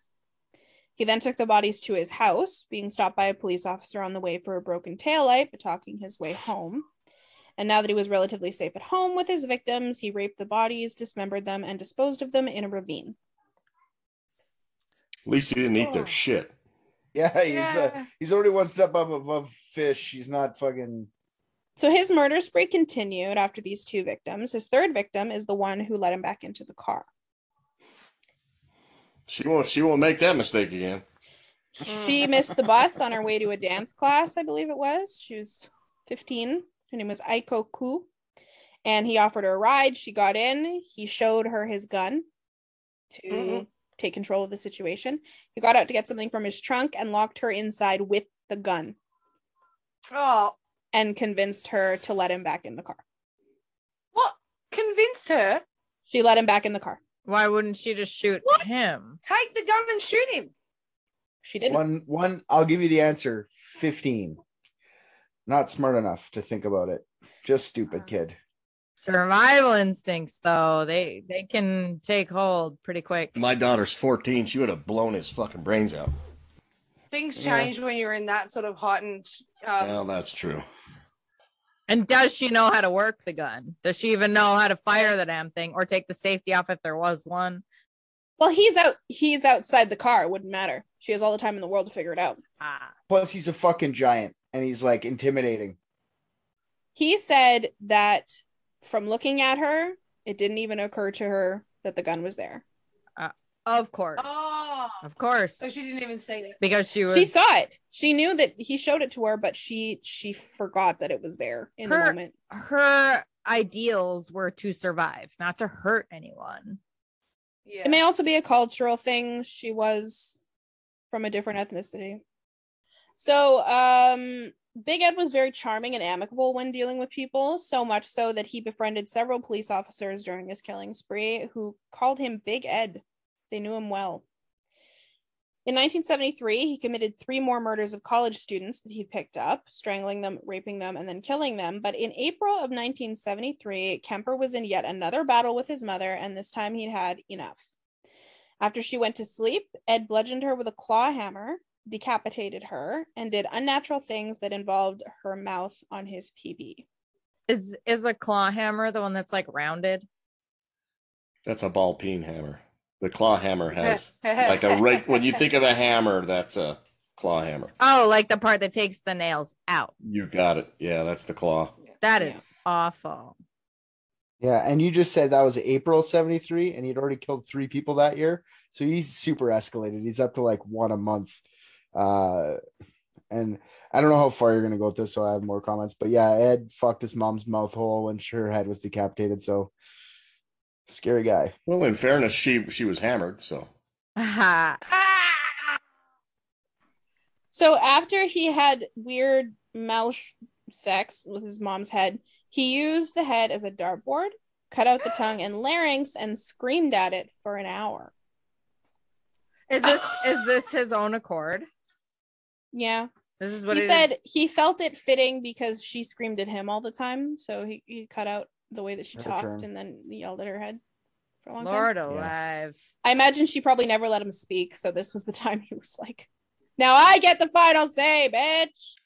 He just left all his like one-liners and wrote them all down until he got there, and then he's just like, "All right, back in April, you said this," and then just screams all the answers back. Yeah, good job, mate. Ha. There's a lot of things about her mouth. A lot of things about her mouth. Oh. But who says what about his? It has a very nice mustache. I'll rip it off his face. Now it's nice. Leave it alone. After the murder of his mother, he concocted a plan to cover his tracks. He invited a friend of his mother's over, killed her, and then stole her car. He planned to establish his alibi, saying that his mother went on vacation with her friend, but instead he left both bodies in the house and kept on driving to Colorado. While he was there, he felt his purpose had been fulfilled, but he also felt guilty about what he had done. He watched the TV, waiting for the news to break, but it never did. So Ed Kemper went to a phone booth, called the police, turned himself in, and waited to be picked up. Before he was convicted, he attempted suicide twice and asked to be given the death penalty, but he was ultimately sentenced to 8 concurrent life sentences. So he is currently 72 years old, and he contributes to the prison by working with psychotic inmates. Yeah, he also said later in life that if he just would have killed his mom right away, he could have saved like 7 other people's lives. yeah, I'd heard that too. Yeah, so he He was just a confused young man who hated his parents. He probably should have just killed his mom. Save some lives. I find it crazy that he killed his grandparents and then got out again to kill more. No one was watching him. You figure they'd be like, you killed some people. Maybe we should watch you for a couple of years. It didn't take long before he started murdering. So, But he was so nice and polite.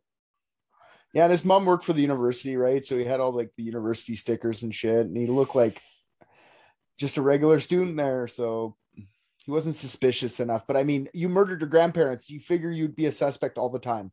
Yeah. Who lives around here? Oh, this guy who killed his grandparents? Maybe we should look into him for all these fucking girls dying, but they never did. Yeah. Yeah, and nobody remembered, like, you know, the Department of Transportation vehicle picking people up everywhere. Like, Yeah. it was weird for sure. But Yeah. and nobody noticed a guy who's 6'9". He's huge. Well, there's also like the other stuff going on at the same time, right? It wasn't just Eddie killing people around that time in that area. It was like the Manson shit was going on. Who else? There's other serial killers active at the same time, so it made it a lot more hefty on the police force. Interesting, dude. You got more on Eddie? Because I got a couple things I want to say if possible. Nope. I like how he narrates books. That's fun. Like in prison, people buy his voice. Okay, I just want to mention we're doing a lightning round. So, like, Oh, just be careful with blowing the wad on potential trivia answers. Blow Okay, I'm your not gonna say wads, anything. Richard. Blow your wads. not What do you saying got? anything. What do I'm you got not to blowing say? any wads. Nothing. I got a big fat wad staying to myself. He's got a beautiful voice, and like he hasn't killed anyone in like 50 years. Relax. Yeah. Hello, this is Edmund Kemper. I'll be reciting love poetry by Lord Byron. Tonight's selection, Jonathan Livingston Seagull.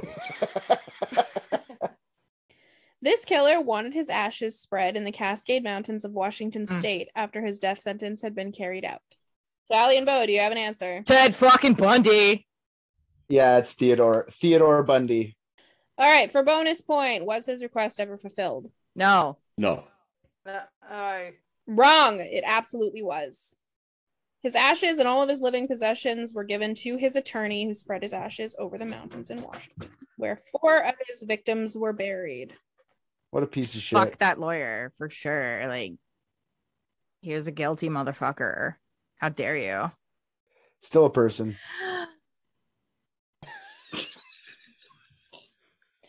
Another interesting fact about Ted Bundy. In the end, his downfall as far as physical evidence were bite marks he left on the victims being matched to his bite impressions, a science which has since been ruled inadmissible. No kidding. Yeah. Really? Yeah. No, bite mark evidence is fucking gone. It's gone the way of the lie detector. Why? Because the bite... Okay, so if I understand correctly, it's because the way that a bite mark works, the impression is going to be changed based on a variety of factors. And Right. so you cannot legally match it to somebody because there's just too high a risk that it's going to be either a false positive or a false negative. Okay, yeah, so because Bundy is so popular and we may cover him in a deeper episode later, my summary is going to be very brief. So, Theodore Bundy was born a unibrow little baby on November 24th, 1946. He came into this world in a home for unwed mothers, and though his father was never identified, it is speculated that Bundy was the result of an incestuous union between his mother and his grandfather. Oh, gross. Yeah. Well, not the first one of those we've covered on this show. Mm. He was raised by his maternal grandparents, who told people that he was their son, but at some point he did discover the truth about his mother. Bundy was troubled, but intelligent and charming. Bundy blossomed into a king among perverts. As a teenager, he would go on long walks, searching for discarded pornography and open windows. It's impossible to say when he got his big break in violent crime, but his first confirmed victim wasn't until 1974 when he was 28. Bundy did go to college, first studying Chinese and then attending law school in Utah despite mediocre scores and an iffy attendance record. While he was in college, Bundy met his first love, and the two of them dated on and off for 7 years. Bundy was planning to marry her. During their long and tumultuous relationship, his girlfriend was suspicious about his behavior and absences, but she said that he was warm and kind. Diane was affluent, if I'm not mistaken. She was like gonna bring him into like being the lawyer, into that kind of like higher lifestyle thing, and then she broke up with him, and he was like, he lost the whole Wanting to kill Like, she her was like vibe. no, it was more like he was in love with her, and he was just like, to her was like a passing interest kind of thing, like good looking guy, like yeah, fling kind of thing. And they dated for a little bit, but I forgot about that. That's right. He had like that weird girlfriend that was, I think, a lawyer's kid or something. She's Yes, rich, and rich girl. the brown hair parted down the middle Yeah. thing. What did I say? Okay, so she broke off their engagement in January 1974, at which time women began to disappear in the Pacific Northwest. His victims were always young, attractive college women and women who resembled Diane. He would use a ruse to abduct these women, faking a limp to get help to his car or impersonating police officers. And once he got them to his 1968 tan Volkswagen Beetle, he would handcuff them or bash them over the head with a crowbar to incapacitate them and then abduct them. Once he had a victim, he would rape them, sometimes repeatedly, strangle or bludgeon them, and then mutilate the bodies after death. He also liked to keep their corpses and decapitated heads in his home, sometimes in his bed, sometimes having sex with them, until he couldn't bear the smell. Ew. And then he would frequently revisit the dumping grounds to relive his kills. Fucking ew. Yeah. We all get lonely. Yeah, I was gonna say, I don't know how a lot of this stuff comes from him later, after, when it just like weeks before he fucking gets executed. And like, I find, like, did he do half this shit? Maybe. Or is he just trying to piss off the cops even more? Or is he trying to like hold back some information so he can like get rid of his death sentence and just go life in prison? I don't know. I don't know how much. Bundy's a fucking full of shit. He's the biggest bullshitter there is out of all of them. So I don't know what's true and what's not with this fucking asshole.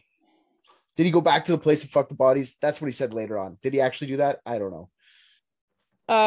During his active period, many people called into the police to report Bundy as the man they were looking for, but police would repeatedly let him go because he seemed like an upstanding guy. In fact, he evaded incarceration several times before he was finally nailed down, claiming more victims each time he escaped their grasp. He ended up on police radar after fleeing a patrol car and being found in possession of several murdery items, and he was arrested after one of his victims escaped after being kidnapped and sexually assaulted. In my neck of the woods. 2 miles that way. Okay. Man's right. In court, Bundy represented himself using his years of law school, and the judge said that if he hadn't been such a dickbag, he would have made a pretty good lawyer. That is such bullshit. That is such bullshit. How did he get incarcerated if he was such a good lawyer? Bundy was sentenced to death for 30 murders, and he was executed via electric chair on January 24th, 1989, at age 42. So one of our youngest to die. Buzz, motherfucker. My son ordered a shirt off eBay that says "Burn Bundy Burn." He wears it around with pride. I had a client, and it was actually Debbie Kent's dad, and he was the sweetest guy in the world. But you could tell that, having gone through the trauma that he'd gone through, that, oh God, I can make jokes about a lot of shit. I can't make a lot of jokes about Ted Bundy. Oh, That's a big scar around this neck of the woods. yeah, I don't blame you, man. It's they were all daughters to somebody. Yeah. And yeah, meeting somebody that was actually, I got nothing after that. No, Sorry. you're good. You know what? The vulnerability we appreciate. It's okay to be vulnerable on the show as well. We're not here to be funny. Like, we're just here. I'm here to be funny. Bundy's a fuck knuckle. We've said this several times on this show. Yeah. The only thing I gotta say about Bundy is, whenever you say he's good looking, there's two things I have to say about that. He's got a fucking unibrow. He's not good looking, and he fucking went and raped dead bodies. He's not good looking. Shut up. Quit forgetting that he was a piece of trash. He was like one of the worst. He ones was by far, 38 guys. and literally looked 58. Yeah, he sucks. Agreed. Also, he's way overcovered, and I'm sick of his story, and he's not interesting. Yeah. Fuck that guy. He's dead in the ground. But I would be remiss to do a serial killer episode and not talk about Bundy, because he is the most searched serial killer. Really? He is by far. Well, in the research for your episode, come down to Salt Lake. I'll show you some stuff. I would actually love to come down to Salt Lake. A lot of fucked up shit has happened there. I'd like to see Nutty Putty Cave. I'd like to see the whatchamacallit? The fucking Mormons. the Mormons. Yeah, there's like 7 of them around here somewhere. I bet. I'd like to see lots of stuff. I want to see the G spot Virgil showed us on the thing. That's in Salt Lake. I don't know what that is. The G spot. I believe you. Yeah. Actually, there was a bar across the street. One day, there was a bar across the street from the University of Utah called Big Ed's for a while, for a long time. Yeah, yeah.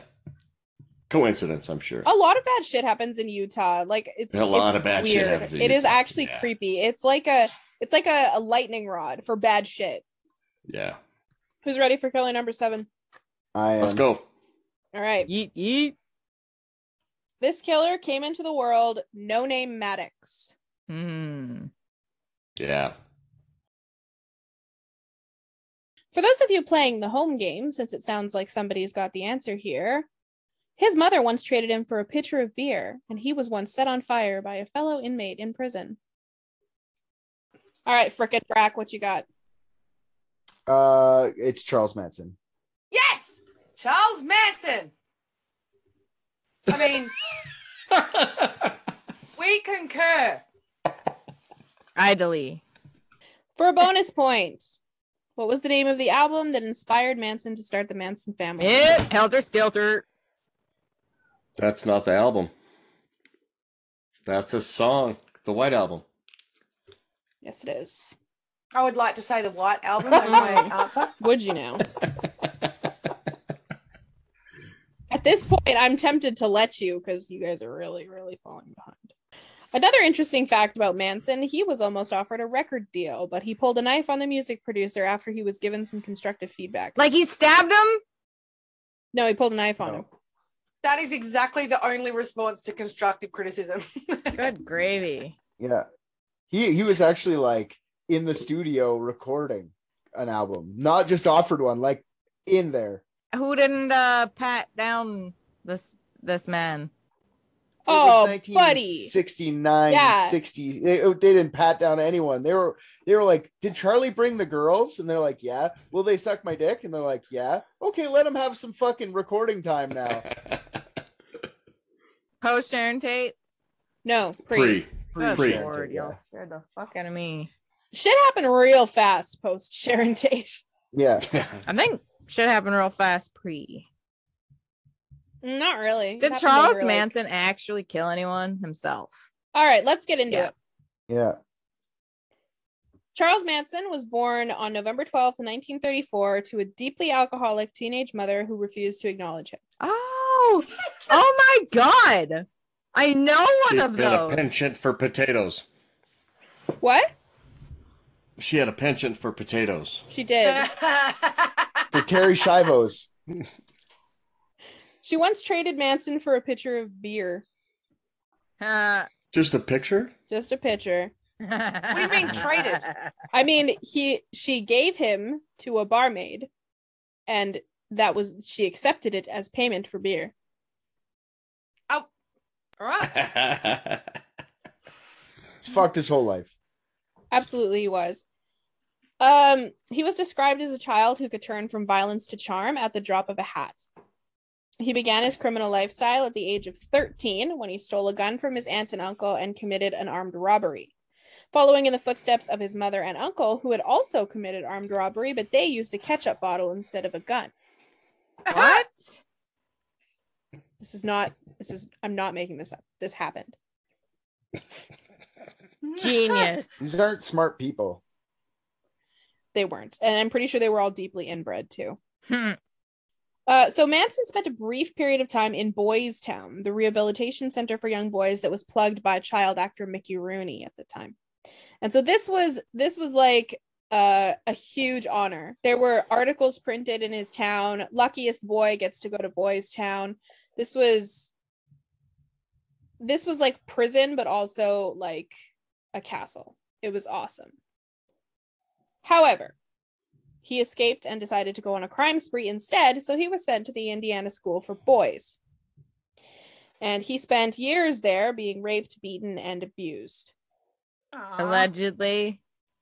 No, not allegedly. No. 100% fact, yeah. This absolutely did happen. So he escaped from that school twice, and the second time he was forced to undergo psychological testing, which revealed that he was aggressively antisocial, but also very sensitive with grand ideas about love and acceptance. Altruistic? I wouldn't go that far. Okay. Unfortunately, in 1952, Manson decided to go from a rapee to raper, and it cost him his parole for 2 more years. When he was finally released in 1954, he dove headfirst back into the criminal activity involving pimping, robbery, and parole violation. When it came time for his final release, Manson begged to be kept in prison, finding the lack of instability in the outside world unbearable. But alas, he was given the cold, hard boot. After his release, Manson traveled to California, where he intended to pursue music. And so his bizarre music and eccentric manner attracted a group of young weirdos, and they began to see him as a guru and a leader. So the newly formed cult moved to the Spahn Ranch in California, where the Manson family began.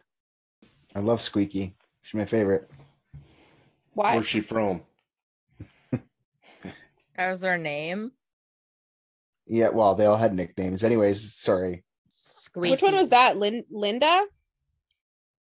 Linda Kasabian. Yeah. I'm pretty. She's the one who was like, she was like his right hand, kind of. Yeah, that was She the Linda. one- yeah, she was like blowing what's his name at Spawn Ranch to like let them live there for free, and she would just go. Squeaky would just go blow him so she could live in his cottage. Like she's just as bad as him, honestly. She's the one I trust the least, for sure. So during the time on the ranch, the followers underwent severe indoctrination and abuse. The female members were forced to have sex with one another and were sent to forage for food in dumpsters. The followers would be dosed with LSD and then forced to sit and listen to him rant about how he was Jesus, and they were reincarnations of those who had been persecuted by the Romans. And then he did all of this while simultaneously preaching about peace and love. Somehow. Gotta love the God complex. So part of Manson's ideology was that a race war between Black people and white people was brewing in LA, and that this war would expand into a global race war. He believed that Black people, after years of oppression, would rise up and violently overthrow white people. The Black people would win eventually, at which point they would turn on each other and kill each other as well, because they are incapable of ruling, they were made to serve. Oh, Oh! whoa. So his plan for the Manson family was that they were going to hide in a mine shaft with the Beatles until all the white people were destroyed, and then the cult of the white people would rise up from the mines and rule over the Black victors. Oh my. And you know, we've all thought about this. Pretty sure I heard Black people rised up and killed the white men. Yeah. Yeah, no. And they were the victors. That surely did not happen. No, he's predicted this was going to happen. Oh. This is how he convinced all these dumb white girls to follow him around. That's what dumb means. They're not Squeaky and foamy and slippery and side saddle. Yeah, hot dog hallway. All of them are Boy hole. Mailbox Mary. Okay, so now that we're clear, this is what he said is going to happen. That's why they're going to emerge from the mine shaft with the Beatles, and they're going to rule over all the Black people who don't know what to do, except kill each other, because they can't lead things. So his intel on this future apocalypse came from the Beatles song Helter Skelter. And so he called the impending race war Helter Skelter. which is also like one of the shittiest Beatles songs. Like, let's be honest. Like, why don't you pick a good song that might be fun? Like, Hey, Charlie, wait. Charles Manson was a fucking racist? No. Just so we're clear, he absolutely was not. Kind of sounds like he was. Yeah. He was not a racist. He wanted all the people to be Black except him.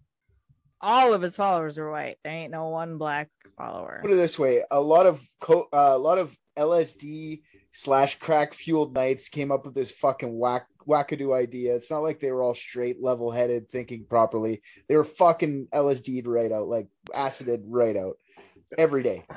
Which is not to say that people who aren't all cracked out on LSD, like have day jobs, raise children, don't do this shit too. I don't know, Celeste, if you were going to touch on this, but there is a book that discusses the hypothesis that Manson was involved in MK Ultra and that he was supplied the LSD through the Ashbury Clinic. No, actually, around that time, the MK Ultra shit, that's where they think they got all the acid from, was the government. Like, Yeah. people, not everybody that was in MK Ultra was like, I was tortured. Some of the guys that were in MK Ultra were like, that was fucking fun, and I they want didn't even know fucking it. more. And so they would figure out ways to get it, and they started spraying. It's because of the government that they spread it all around. That's why there was all the acid that got Oh, out and at that can time. you tell me which government that was? The best government in the world, the U.S. government. All right, so in order to speed up the process, Manson first planned to release an album like the White Album, filled with subliminal messages to fire up the black audience. He's firing up the white audience right now. No black people are paying attention to him. Swear to God. Yeah, well. Anyway, he was kind of like lazy and just didn't do that, but he did seize an opportunity shortly thereafter. The Manson family had ripped off a black drug dealer, so Manson shot him and was going to use it as fuel to unite the blacks against the whites, but this man ended up surviving. Their next step was to go to the home of Gary Hinman, a political activist, and a member of the Manson family killed him. They left the messages, political piggy, and a Black Panther paw on the wall to fire up the whites against the blacks this time. This also did not work. And so they decided to think bigger. They were going to kill rich white celebrities and frame the Black Panther movement. So Manson sent 4 members of the Manson family to the home of Roman Polanski. So before they entered the home, they first murdered Stephen Parent, an unfortunate bystander who had come across them cutting the telephone lines to the house. Once inside, they patrolled and rounded up the 4 occupants of the house and brought them all into the lounge. A screenwriter, whose name I don't know how to pronounce, Wojciech Frykowski. Wachowski. It's Frykowski. Oh. But his name is like Wojciech. And his girlfriend, Abigail Folger, were both stabbed to death while trying to escape. Sharon Tate was then tied to hairstylist Jay Sebring, her former lover, by the neck. The Manson family shot Sebring as he berated them about their treatment of a pregnant woman, goddammit. So they shot him as like while he was still attached to Sharon Tate by the neck. So he's like just dangling from her neck at the moment. Ew. And then they stabbed him several times. Sharon Tate was then stabbed 16 times, killing her. Before they left, the Manson family left the Panther propaganda all over the scene. So the following day, the Manson family went out again, and this time Manson joined them. Manson believed that they had been too sloppy and wanted to show them the proper way to brutally murder people and frame minorities. They found the home of Leno and Rosemary LaBianca, and they stabbed both of them to death. They left several messages in blood referring to Helter Skelter and carved war into Leonard's stomach. The police didn't connect the 2 murders, but the Manson family was arrested a few days later after they were caught vandalizing in Death Valley National Park, and Manson himself was arrested a few weeks later for stealing cars. While they were in jail, the family members would not shut the fuck up about their crimes, which led them to being charged with the murders. Manson, as well as 3 members of the family, were tried and sentenced to death in 1971, but after the death penalty was abolished in the state of California in 1972, the family members were eligible for parole. None of them were ever released. He's a piece of shit. That's really all I have to say. I think Tex Watson's the fucking scariest one out of all of them. Yeah. But Charles gets all the flack overall from the whole thing. because he was such a vocal douchebag. But Tex is the scary one. Fuck, he killed them. Like, he went there. Like, anyway, like, he's fucking scary. I don't know what you have in your lightning round, so I don't want to get too much into it, but I have a couple classmates who like had an obsession with Charlie Manson. And I'm like, y'all need to literally grow up, is what I told them. Charlie Manson was an aesthetic for a while. I don't really care what he was. Killer number 8. Who's ready? Yeah. born ready. All right. This killer attempted to escape prison in 1993 by inserting a handcuff key, a ballpoint pen, a syringe, and a sticker that said, "I love chocolate," into his ass. Frickin' frack, you're up. Are we freaking frack or are they freaking frack? You guys are frickin' frack. How could you even ask? Oh, we're the Who twins. Ah, We're going to say Ridgeway for fun because we don't know. All right, you're wrong. Excuse me. Richard Ramirez. Did you Google that? no, that No. was my idea. I'm beginning to think they may have Googled it. It was my idea. I told Bo to say it. Why would I know? Why would I know the answer? Anyway, they're right. So for a bonus point, Richard Ramirez was tied to crime scenes due to his very uncommon footwear. What kind of shoes were his rare shoes? Flip-flops. Crocs. Avius. Man's correct. All right, well, Tally, since you hate this guy so much, the good news is we're going to be talking about him for several minutes. So, Yay. Talk about his teeth. Richard Ramirez was born February 29th, 1960 in Texas. His childhood was straight out of a textbook on how to engineer a serial killer. His father was an abusive drunk who would tie Ramirez to a cross in a cemetery at night as punishment. And Ramirez spent most of his time with his cousin Mike, a war veteran who would boast about torturing and killing enemy soldiers and raping and murdering civilians in Vietnam while teaching Ramirez military skills. Dramatic childhood. Yeah. His cousin Mike was eventually sent to prison for murdering his wife in front of 13-year-old Ramirez. And Ramirez then moved in with his older sister and her husband. Guess what? Her husband also fucking sucked nads. He was a peeping Tom who would take the young Ramirez on his jaunts about the neighborhood. I feel like my teeth are falling out just talking about this guy. I feel like my nads are getting sucked. What? I feel like my nads are getting sucked. Okay. Well, she said the guy sucked nads. He does? Oh, he sure does. Good for him. Yeah, I know. Sure, it was good for his teeth. Yeah. So at some point, Ramirez got really into LSD and devil worshipping, and his fantasies turned to home invasion and murder. He committed his first murder in 1985. He ambushed 22-year-old Maria Hernandez outside of her home by banging on the hood of her car and shooting her through the window. He then went inside her home and shot 34-year-old Dale Okazaki. Dale died, but Maria Hernandez survived after the bullet ricocheted off the keys she held up to protect her face. No shit. Oh, no way. That's cool. That is 1 in a million. Do you know how little a key is versus how little a bullet head is? I've never seen a key before. What? I love you both. Ah, shut the hell up. Whoa! Oh, I love guns. Me too. So I could see where your conservativeness comes from, but don't worry. Your guns aren't being taken. Don't worry, your guns aren't being taken. Like, what was that? Yeah.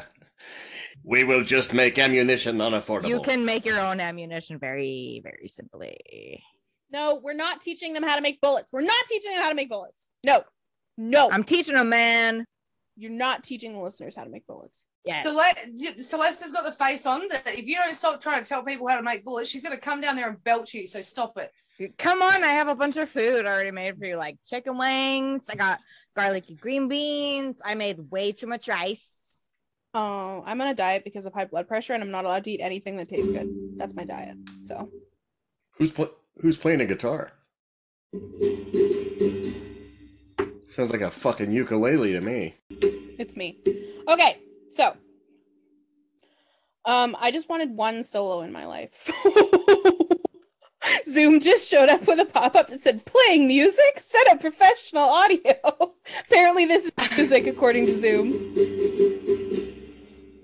I thought that was actually you strumming. Auto-tune that shit.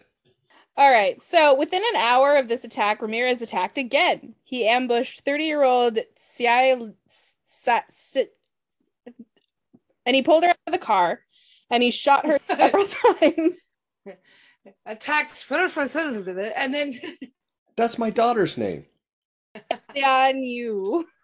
And shot her several times before fleeing. She was found alive, but she did end up dying at the scene. Yeah. Yes. Cylian. I don't know what it is, man. Yeah, that chick. Anyway, so 3 attacks in one night. Not bad for a first timer. I don't think he was a first timer at this point, but keep going. So, what do you mean not a first timer? This was his first attacks officially. I know, that's what I mean. I think he had, I don't know. I just, from what I know about him, I don't believe that's where he may have done stuff before that's not known to the rest of the world. Just because you don't usually start with that crazy, like on the middle of the street shooting people. Well, this was his especially first with his murder. past. That's what I'm saying. Especially with his past, I'm sure there was other things going on. But anyways, it's fine. I'm not saying it's bad. I like what you're writing is bad. I'm just saying from my thought process, I doubt it's his first time doing anything. Does that mean it's true? No, that just means it's me talking. Okay, but do you or do you not believe this was his first murder? Yes. Just what I said. I said murder. Okay. So Ramirez would continue his spree with sporadic breaks in between, but often he would go out and kill each night. His preferred method was to break into a home and attack the people living inside. He would shoot to kill the men immediately and then restrain and sexually assault the women. However, the manner in which he killed women would change all the time, which is really unusual for a serial killer. And whether or not he would kill them also changed. oh, he's not consistent. He's scary as fuck because he would sit in your house and lay in wait for hours in a closet, wait for you to come home, then kill you. That's fucking scary. That's scary as shit. Yeah, fuck that. I could not do that. That's far. Like, I couldn't do that. I'd get so bored.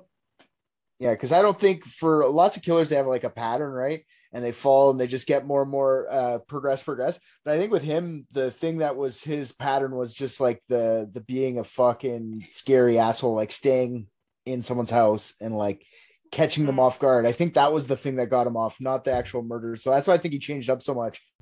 Okay, so unfortunately, as much as I hate to say it, he didn't really discriminate against children too much. There were reports of him abducting children from their beds, assaulting them, and then abandoning them. That being said, he didn't kill them, so there's that. He said that. What a peach.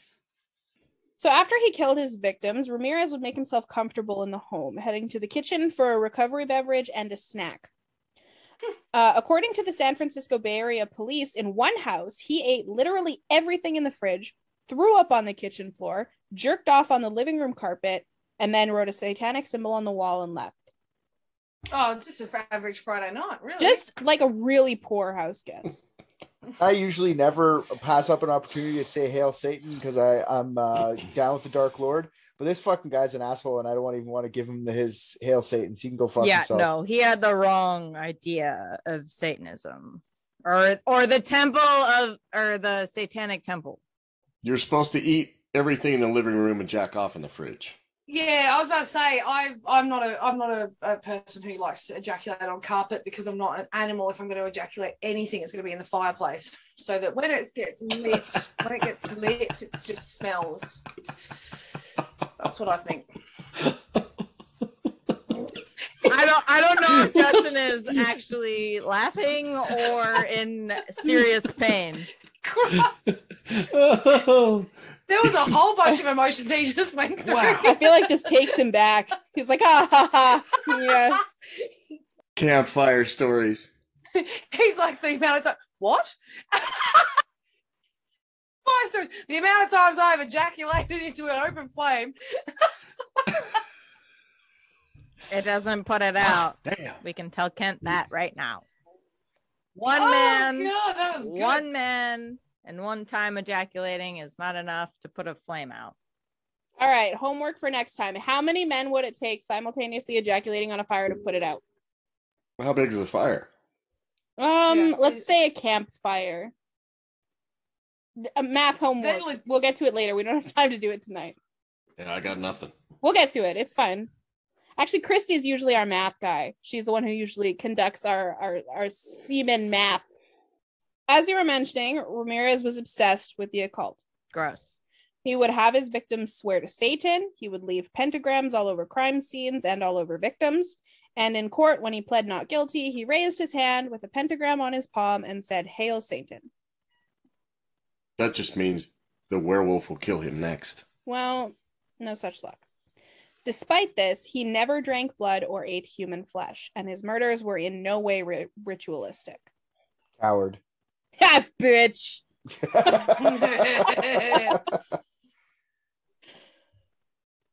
So Ramirez was almost caught twice. The first time, he was pulled over for a traffic violation after an attempted kidnapping, and while the call was coming in on the radio, he fled. Inside the vehicle, they found a business card for a dentist office. And so police sent 2 officers to stay undercover at the office until Ramirez came in. After several days, he still hadn't come in. And so they installed an alarm in the office that the staff could trigger if Ramirez did come in, which he did. And the alarm failed to trigger. So he instead got his tooth fixed by the world's most nervous dentist. I just don't get like why that stuff happens to serial killers. Like you hear about some guy and no, do you know what? I am not derailing this. Continue, Celeste, and I apologize. I don't know, man. I think it's because like you're so statistically unlikely to be a serial killer that like other statistically unlikely things happen to you, such as having good luck. You know what I mean? Okay, so yeah, the dentist office called the police after Ramirez had already left. Bummer. They also hit a major snag in the investigation when the dumb fuck mayor of San Francisco spilled the beans on their most useful piece of information. Dianne Feinstein. Fucking Dianne Feinstein. Oh. Right? So, she revealed the uncommon shoes that Ramirez wore in a press conference, a detail that police were keeping on a strict need-to-know basis, a detail that he could be identified from, prompting him to change his shoes. She's an asshole. Did she do it deliberately? Kind of. She was getting pissed about how bad the city was looking, and so she was undermining the police. Yeah, she totally did it on purpose, but she didn't think it would have negative. She was like trying to be smarter than the people that do that job every day, right? Just because you're the boss doesn't mean you're the smart one in this situation. Don't go to the press and go tell them the stuff they want to hold back information. There's a reason they do this, asshole. So yeah. Despite all the hiccups, the police were able to get a description of a tall Hispanic man with long dark hair. And one victim that he left alive managed to get to the window and get a description of his vehicle and a partial license plate. His vehicle was an orange Toyota station wagon. I don't think we can do it, guys. I don't think we can put out a bonfire with ejaculation. Because we take 12. I was like, where's Bo gone? She's been gone for a bit. She's looking up. She's acting like she's delivering the most horrible news to us, too. I'm so sorry, guys. We can't do it. It's gonna take 12,500 single ejaculations, and I just don't know how we're gonna get that many people around a bonfire. That's a lot of synchronization too. I'm really sorry. We just need to recruit guys who have solid distance. Richard's like, my time has come. I gotta go, guys. Dribbler. Never shot in my life. Okay, so the police were able to find his vehicle. And upon inspection of the vehicle, they found a fingerprint on the mirror that matched a Richard Ramirez, a drifter with a very long rap sheet. 2 days later, his mugshot was broadcasted on every TV in America and every newspaper in California. That night, Ramirez was in a liquor store where shoppers saw him pick up a newspaper, see his mugshot, and take off running. The police were called, and soon the area was swarmed with officers and a helicopter. Ramirez entered a Hispanic neighborhood and attempted to steal a car to escape, but the owner of the car recognized him and attacked him. Jesus, that's brave. Ramirez then ran to another car and attempted to steal it. He was able to punch the driver in the stomach and steal her keys, but she fought back hard. An 85-year-old hero, Jose, I don't know how to pronounce this, Burgoyne, ran out of his house and approached the vehicle. Ramirez threatened to shoot him if he came closer, but Jose didn't see a gun, so he kept right on coming and pulled the little puke right out of the driver's seat. Yes. This man is 85. Take it, Ramirez. This is the best part about the whole Ramirez story is how the whole fucking town caught him. I love it. It's my favorite part of the story. Yeah. So more neighbors jumped onto the scene, including the driver's husband, who whacked the shit out of him with barbecue utensils before Ramirez managed. Yes. Oh, yes. Before Ramirez managed to wriggle free and run down the block. The neighbors chased him, and one managed to knock him on the ground by bashing him over the head with a metal pipe. Yes. And then, as he lay on the ground, the crowd of people savagely beat him. Well, just holding him down would have been fine. No, fuck that. Yeah, beat When him. the police No, beat this arrived, fucking asshole. they literally had to force the crowd off of him before they killed him. Ramirez was thanking the police. Oh, He was saying, it's me, I'm the guy, come take me, help. Thank you so much. Literally. what a little bitch. Yeah. No kidding. What a Might as well go down getting kicked. Yeah. Fuck him. Yeah, agreed. So Ramirez was found guilty of 13 counts of murder, 5 counts of attempted murder, 11 counts of sexual assault, and 14 counts of burglary. He was sentenced to death in the gas chamber, but he unfortunately and fortunately died from B-cell lymphoma in 2013 at the age of 53 while awaiting his turn. What is that cancer? Gas chamber? That's cancer, in man. the 21st century. Yeah, what cancer of? Blood, I believe. Nice. Yeah. Poison from the inside out. Question 9. Who's ready? All of us. I am. Woo! All right. Penis. Sorry. This killer once eloquently said, quote, I cannot help the fact that I am a murderer no more than a poet can help the inspiration to sing. Yeah, fuck that guy. Do poets sing? Italian Beau, do you have your answer? I believe so, ma'am. Sure. Eric Clapton. Kiss from heaven. Bow, bow, bow, bow. Like close enough, but we meant Larson. Oh, I think with an R. did we? Sure. No, ma'am. Frickin' frack, you're up. Andre Chikatilo. Who? Chikatili. No, sirs. First hint. Sorry, I know who it is now. Oh, well, fuck off. I didn't give you a hint. I'm not going to answer it. Beau's disqualified. Despite having readily available access to cash, he sold his victims' skeletons to medical schools. H.H. Holmes. Yes. It is. I was about to say, Richard said it before. For a bonus point, how many wives did H.H. Holmes have? 12. Minnie and Manny. Ninny and Manny. 3. 3. 2. 3. 4. 17. I said Three. 3.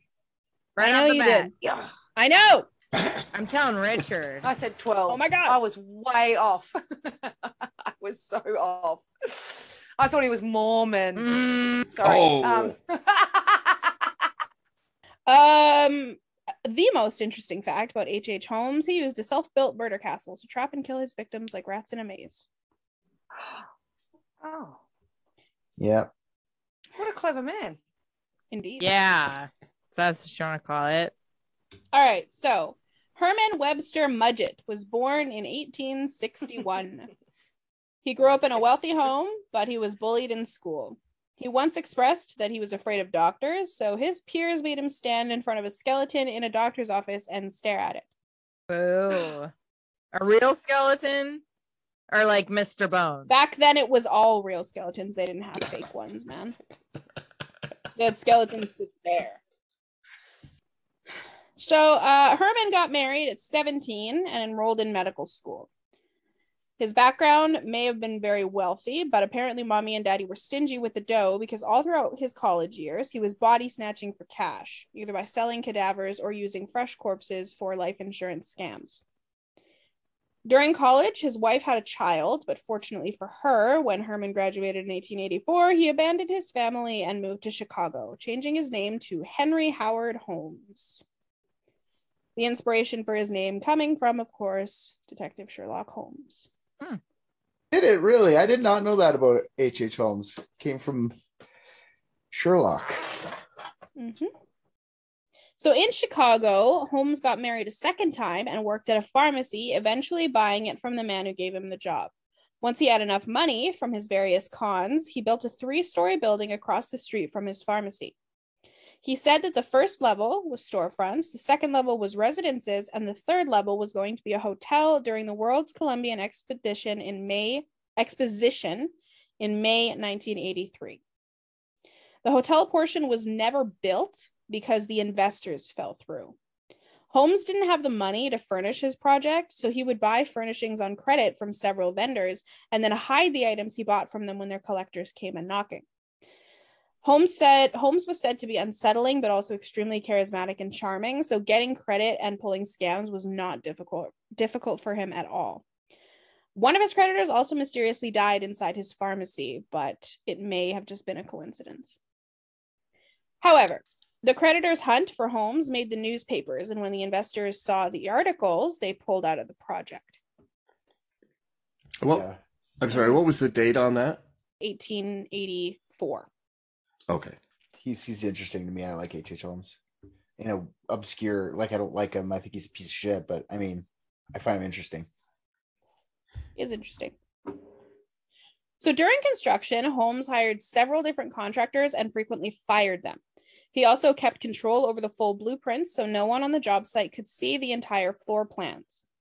The rabble of builders ended up unknowingly building his murder castle, complete with 51 doors that opened to a brick wall, 100 soundproofed rooms with no windows, some of which had a gas line that could pump gas directly into the room, dead-end staircases, 2 furnaces, secret passages, and each room had a suspiciously human-sized chute leading into the basement.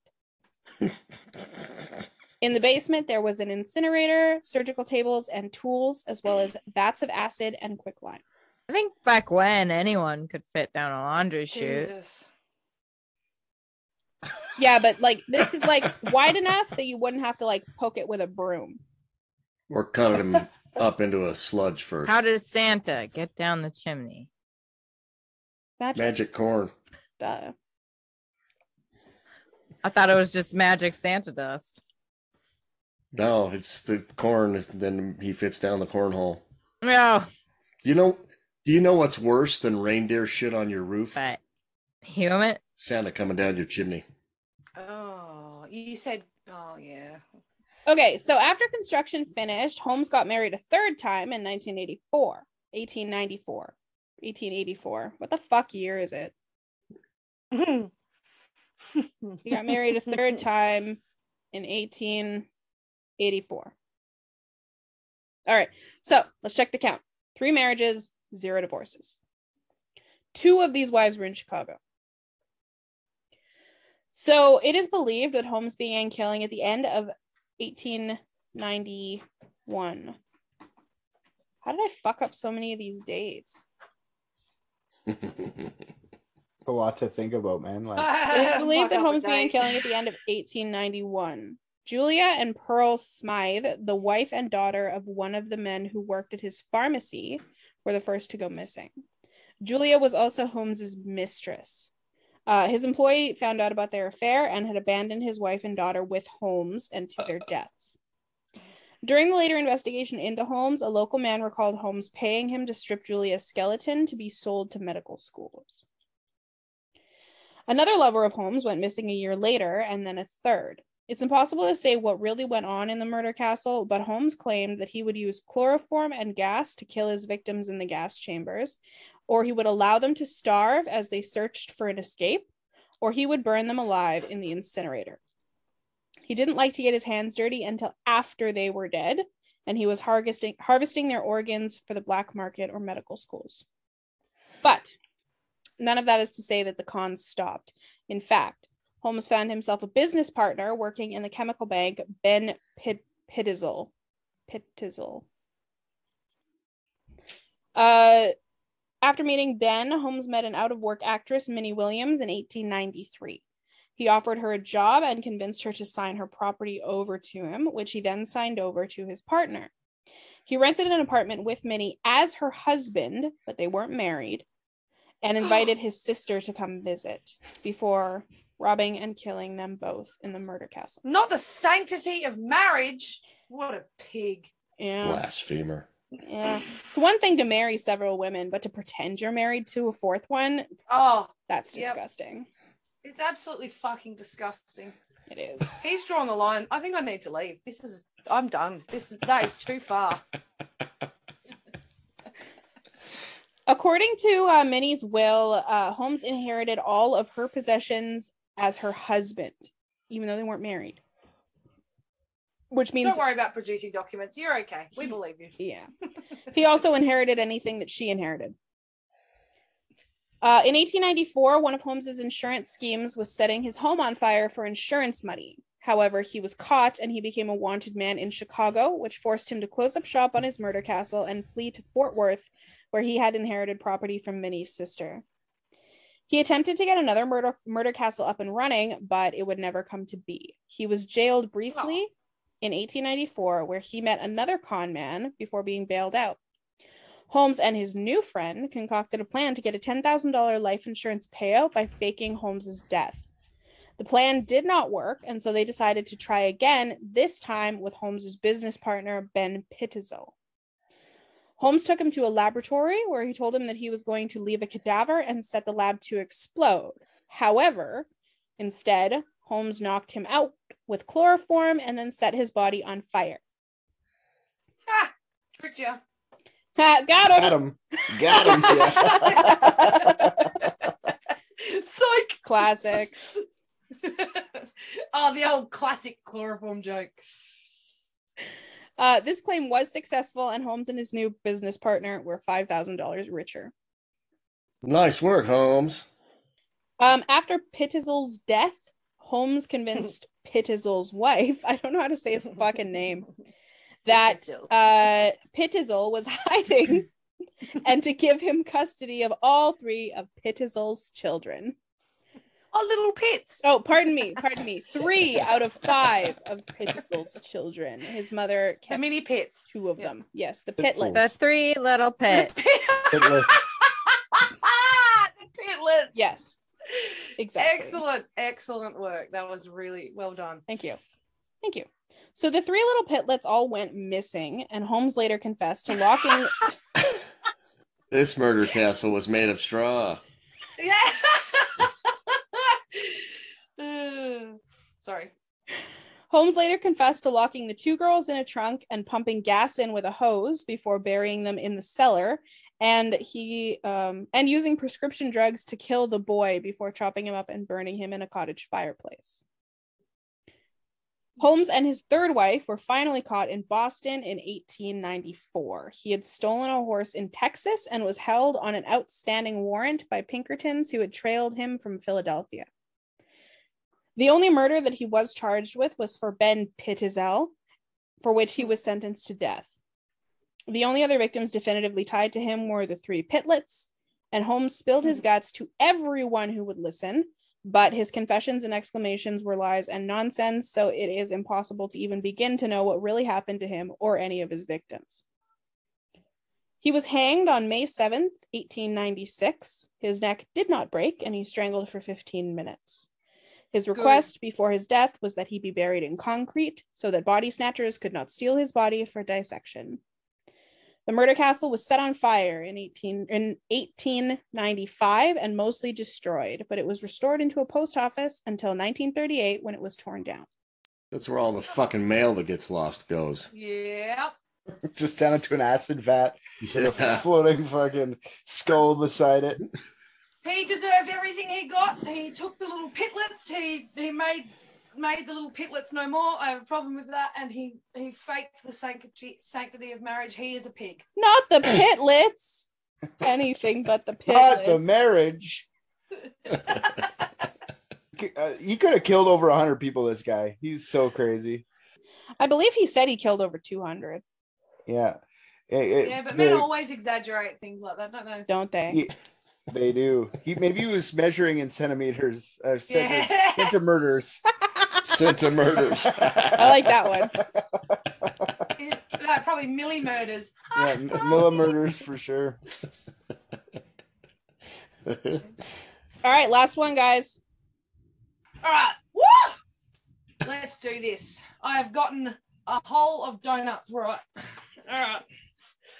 But I've learned so much. In the 1960s, this killer studied film under notorious statutory rapist Roman Polanski, who taught him how to use a camera. Is it Alcala? Alcala. Yes. For a bonus point, as Rodney Alcala concluded his closing argument in which he begged jurors to spare him the death penalty, he played a portion of a song. What was that song? Helter Skelter. Stairway to Heaven. Skater Boy by Avril Lavigne.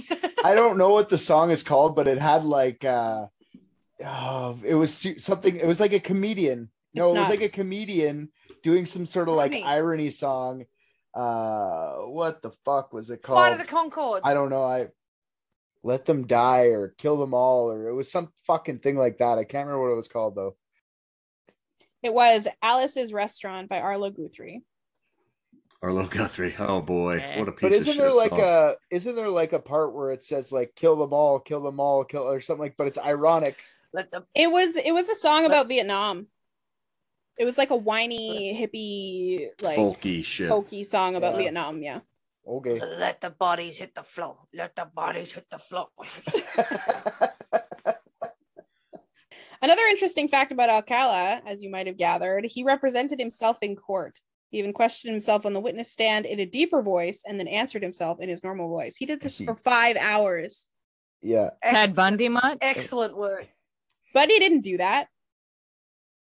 But he represented himself. Yeah, but he didn't talk to himself on the stand like that. No, for sure. But the thing about Alcala is like he was watching other killers do shit and he was trying to like, I don't know, let Celeste go and then I'll talk. Like, yes, for sure, he represented himself and Bundy just did that. So who is he trying to copy? Bundy. It's like same thing with Green River Killers. He was mimicking these assholes just to try and get away with it. He was smart as fuck.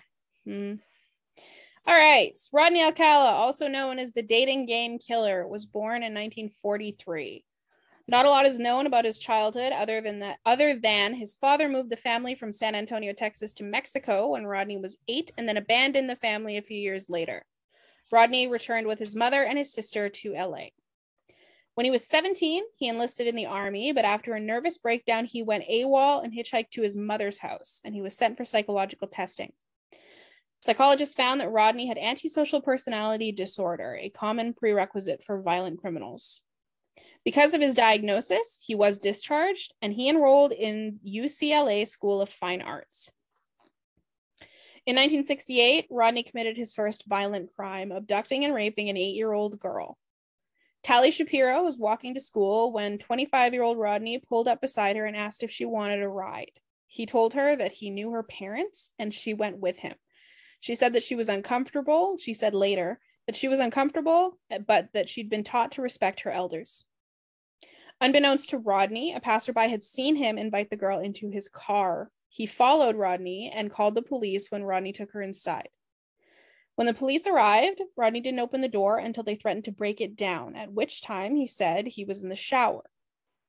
Rodney took this opportunity and escaped out the back door as the police burst in, finding Tally alive, but raped and badly beaten on the floor. So if not for that Good Samaritan, she never would have survived. The attack made headlines, but Rodney had fled LA to New York, where he enrolled in NYU under the alias John Berger and studied film under Roman Polanski. And he's a puke too. Yeah, he is. Polanski's a piece of shit, but naming yourself John Berger is hilarious. Let's be honest. Like, that's the most made up name ever. He really, really missed an opportunity there as well. He should have called himself Hamish, so everyone would call him Hamburger. Oh. Or Idiot. Sam Burger would also be good. Thank you. Max Power. Mike Litteris. Joey King. Bill Doe. Dildo. My favorite, Hunter Down. Sounds like he's eating a burger. He just went, John Burger. Burger, yeah, Burger's my name. Huge. I'm a real American guy. John Yeah. Burger. Let's see. If he was trying to go a bit cultural, he was just trying to go a bit cultural. He could go Hugh Wang. Yu-G Wang. Okay, so while at NYU, 2 kids attending an arts camp recognized Rodney from his wanted poster, and he was arrested in 1971. But unfortunately, Tally's parents wouldn't let her testify, and so they couldn't get a rape conviction. He only served 3 years behind bars. Apparently, he had learned a little too much from Professor Polanski, because less than 2 months after his release, he was arrested again for assaulting a 13-year-old girl, and he served 2 more years. Rodney claimed another victim after his release when his parole officer allowed him to travel from LA to New York to visit family, despite knowing he was a high-risk offender, not to mention a flight risk. While in New York, he murdered a college student named Elaine Hover. Might have been Hover. But it's all over now. Yes. So good. So good. Jesus Christ. Christy's never going to be able to satisfy you again, is she? Make She puns hates to my me. puns. Make puns to me, baby. Yep. I love it so much. Once Rodney returned to LA, he was able to secure work under his real name at the Los Angeles Times as a typesetter. But at night, he would find attractive young women. A typesetter? Back when newspapers were like not digitally printed, they would be Context. Yeah. Yep. Yeah, I ran a typesetter in high school. It was cool. they are really cool pieces of machinery. They stink. The chemicals Yeah. stink. Yeah. I have an old boss who used to work at one of these old printing presses, and he used to have to grease the machines, right? So that they keep rolling throughout the day. And that chemical burned the fuck out of his nostrils. Like, he couldn't smell a thing. I smoked weed in the building. I smoked so much weed in the building that I worked with him in. I was like, you can't smell it. I don't give a shit. I stuck this hand in a printing press. Ooh, how'd that feel? Yeah. Not good. No. Tickled. Dude, it was depressing. Oh! No, but I really did. Oh. I think I'd tell the story at some point on something, but yeah. Not good. He went back there and repressed. Yeah. Fuck yeah. So good. So at night, Rodney would find attractive young women and use the skills that he learned at NYU to pose as a fashion photographer, convincing them to take part in a photo shoot for his portfolio. Many of the women he approached were never seen again. Between working as both a typesetter and serial killer, as well as being considered a suspect in the Hillside Strangler murders, Rodney found some free time to go on the popular game show The Dating Game. He was bachelor number 1, playing for a date with Cheryl Bradshaw. He claimed that he was a successful fashion photographer who enjoyed riding motorcycles and skydiving. Sick. Behind the Cheryl. curtain, Rodney's creepy and suggestive answers intrigued Cheryl, so much so that she chose Lucky Bachelor number 1 for their date. But backstage, the two had a conversation and Cheryl backed out of going on the date. She later told reporters that he made her feel sick and he was creepy. Unfortunately for LA, Rodney didn't take the rejection so well. Rodney was finally caught in 1979. 12-year-old Robin Samso was abducted near Huntington Beach, and her body was found 12 days later in the Los Angeles foothills. Friends of Robin told police that a man had approached them at the beach and said he wanted to take their pictures. They were able to give a sketch artist a description, and Rodney's parole officer recognized him right away. When they searched Rodney's mother's house, they found keys to a storage locker, and inside that storage locker were Robin's earrings. They arrested him in July of 1979, and he was sentenced to death the first time in 1980. The verdict was overturned, and a new trial was set where he was again sentenced to death. Rodney was eventually tied to several more rapes and murders and underwent yet another trial, this time choosing to represent himself, spending 5 hours on the stand, asking him questions in a deep voice, addressing himself as Mr. Alcala, and then answering himself in his normal voice. Did he move either side? Did he like go into the seat and then go? That'd be awesome, actually. He goes and sits in the witness stand and then runs around to the front. And then runs around. Sits back down. Well, this is what I'm saying about him trying to copy other, like he was trying to do the whole Ted Bundy thing, and he was, the reason they thought he was the Hillside Stranglers because he was fucking killing people and leaving them like the Hillside Stranglers. But like the D'Angelo and whatever the fucking those guys' names were, they were just like, yeah, we killed all these people, we didn't kill those. So they eventually came around to telling it was Randy Alcala that did it. But like this guy was scary, man, scary guy. He was super smart and deadly. So Rodney was again at the third trial sentenced to death. His death sentence was never carried out. However, he died of natural causes on death row on July 24th, 2021. He was 77. Out. Even though he was only ever tied to 8 victims, police believe he could have had anywhere from 50 to 130. Fuck. He tried to take out the only other tally I've ever heard of. This is why I don't like Californian people, because they tried to kill Richard Ramirez. Yeah. I mean, do you know any other tallies?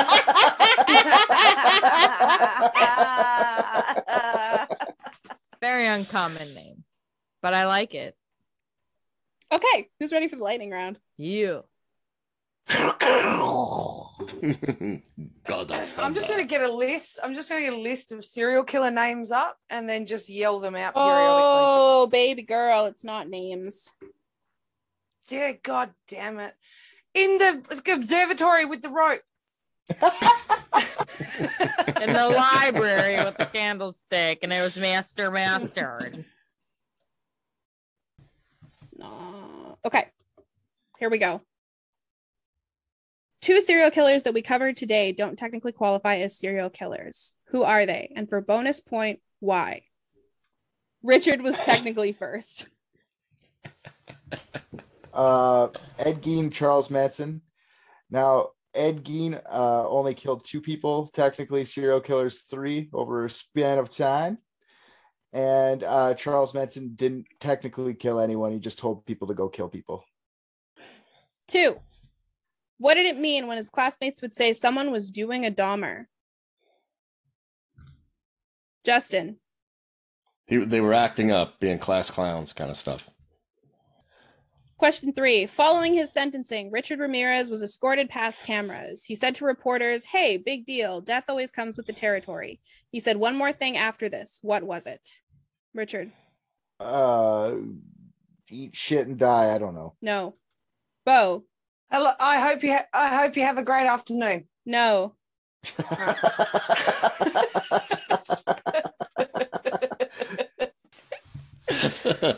Oh, God.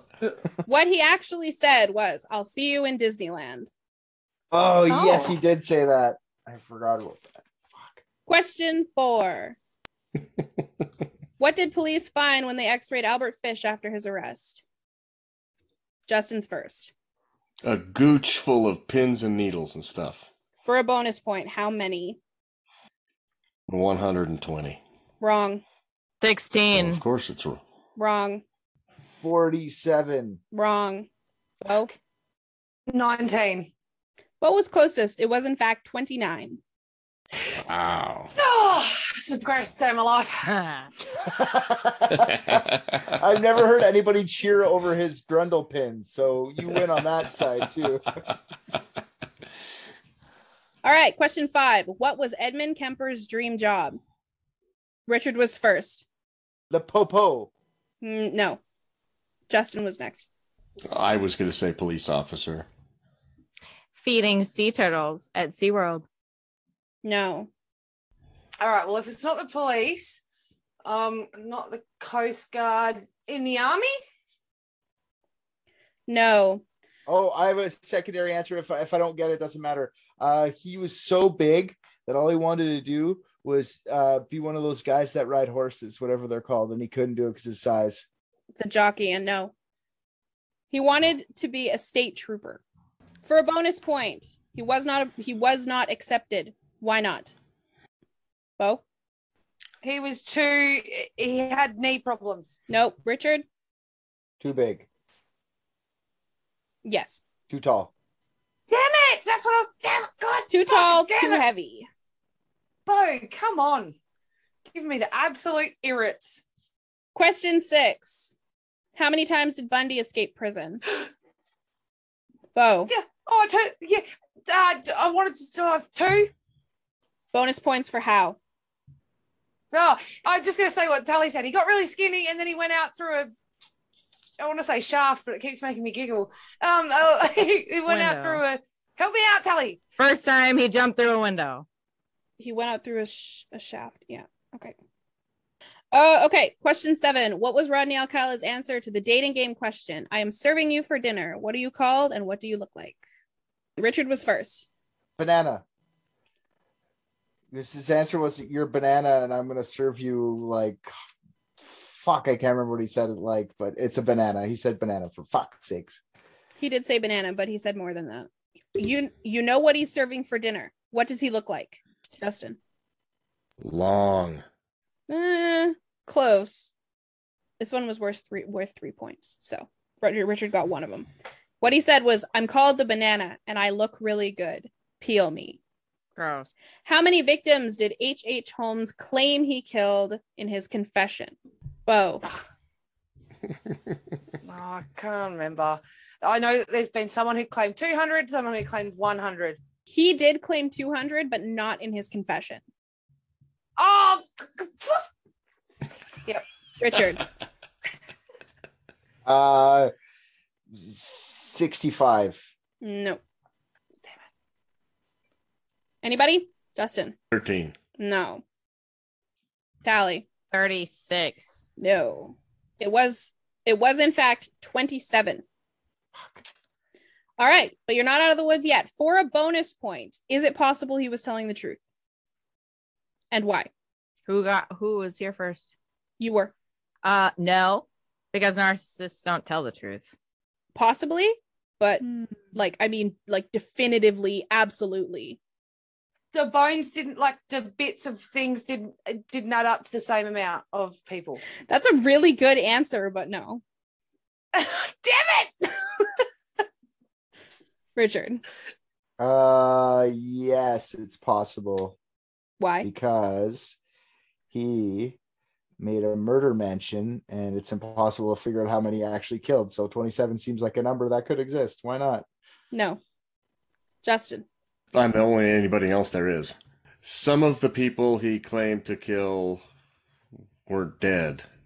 Justin's right. That is absolutely right. Many of them were found alive and well. Fuck. God, that was luckier than a dog with two dicks on that one. After the murder of Mary Ann Nichols, the local prostitutes pointed the finger at a local Jewish shoemaker who had been extorting money from them as being Jack the Ripper. His name was John Pizer, but what was he known as around Whitechapel? What was his nickname? The Jew. Yeah. No, not this one. Joseph. The shoe Jew. Nope. The Stuju. What did he do for a living? He was a shoemaker. A shoemaker. Yes. Made shoes. Jew with a soul. Air Jew. Hebrew heat. No.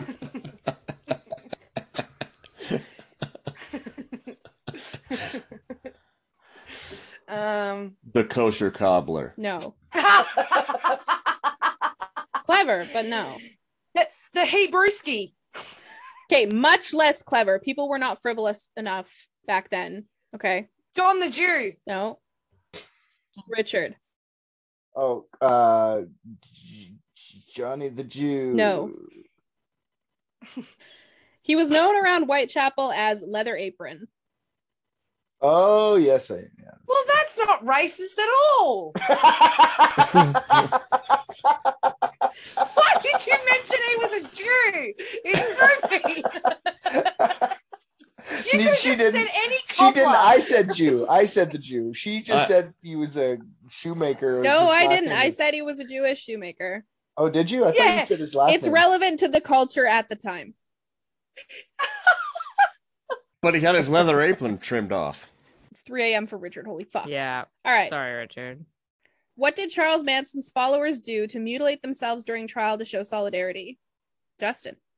Crucifixes. Carved shit in their heads. Was it a crucifix? Well, his was eventually. They did an X. His was a swastika event X. Very good. What happened to Ed Gein's farmhouse? Justin. Burned down. It did indeed. What was Dahmer's apartment number? Justin again. 2. No. Tally. 103. Nope. Richard. 4D. Nope. Bo, your answer was 5? Yeah. It wasn't 5. Richard. Depends. Is it right? uh, 2. No, 4, 7. No. Tally. 17.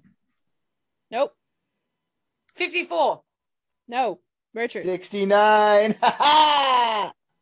What number's better than 69? 88, because you get 8 twice. Jesus Christ. No, it's not, in fact. Richard. 420. It's not. I knew that was coming. Oh my gosh, you guys. His apartment number was 213.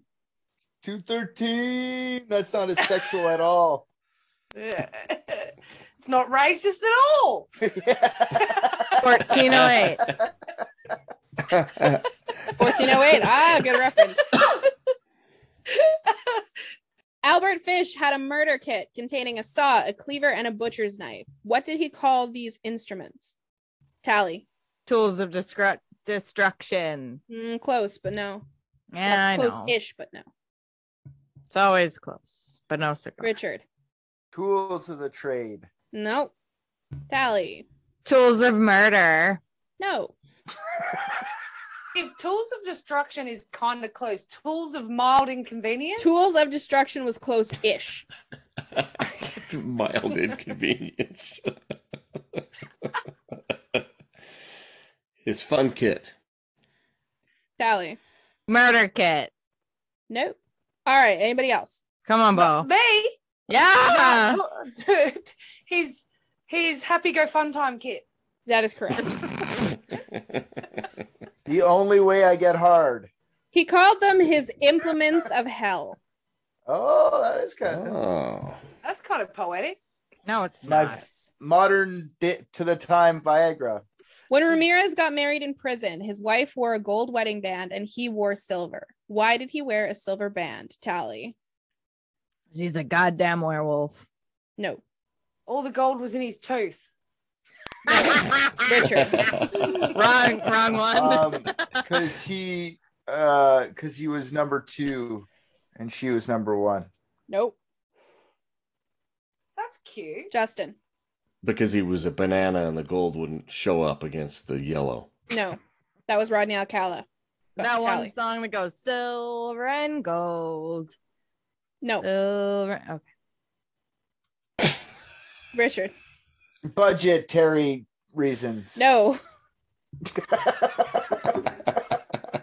couldn't wear gold in the prison? He quite literally didn't give a fuck. No Tally, no Bo. Oh, fuck. No, Bo. Richard. The Jew. No.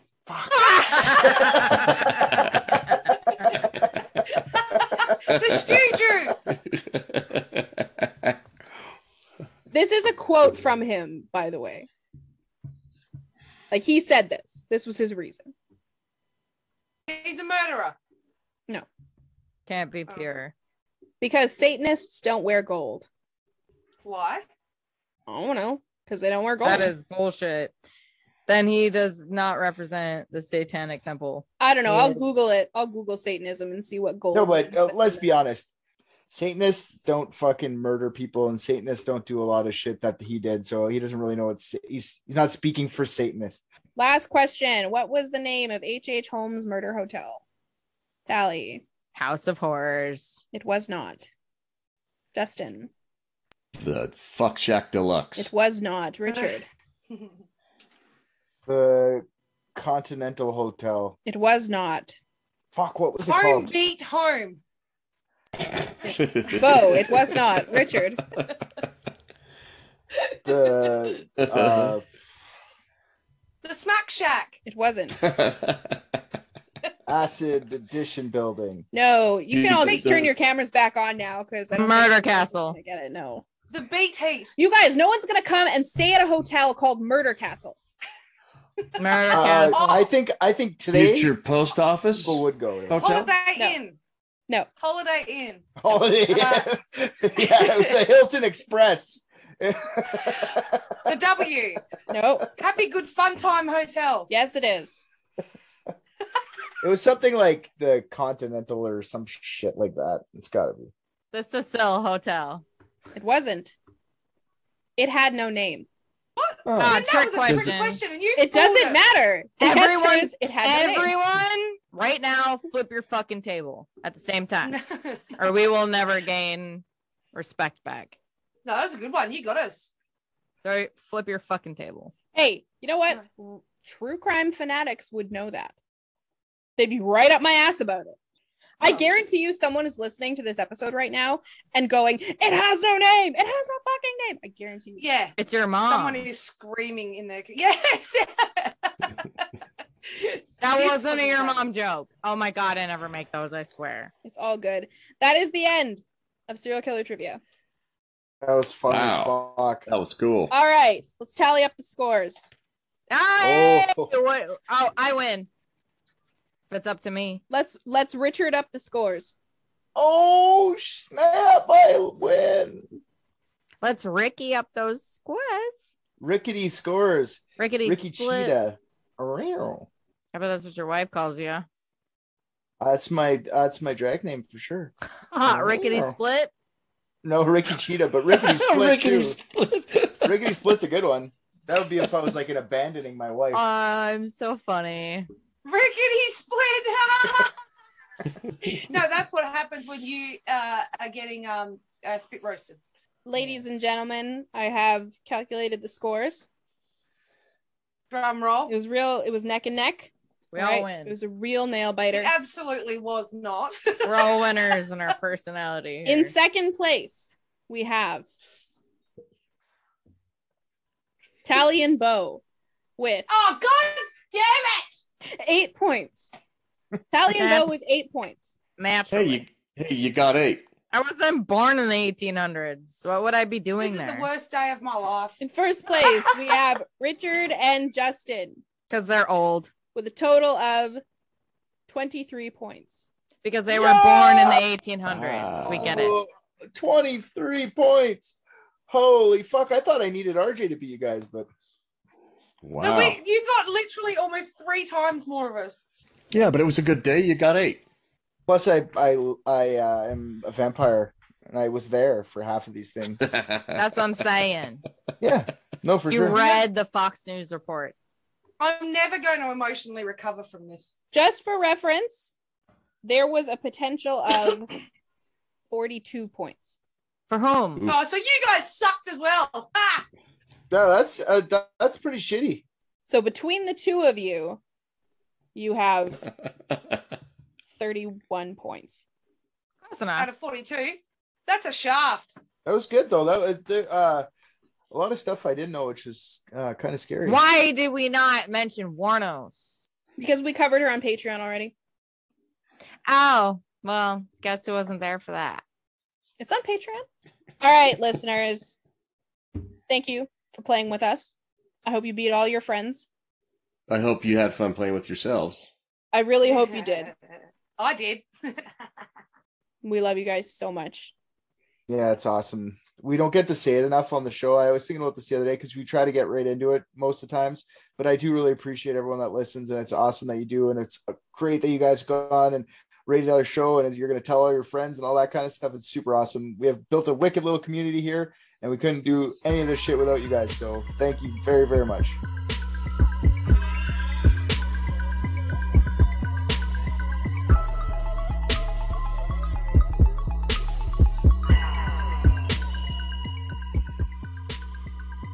Hey guys, thanks so much for listening. Head on over to our Facebook and Instagram to join in on the conversations about all things unethical. Just search Unethical Podcast. You can also find us on Patreon, where you can get access to all of our super awesome content, uncut videos of our discussions, and early release of all the episodes. We are adding fun stuff all the time, so you should definitely come and check it out. Thanks again, we appreciate all of you.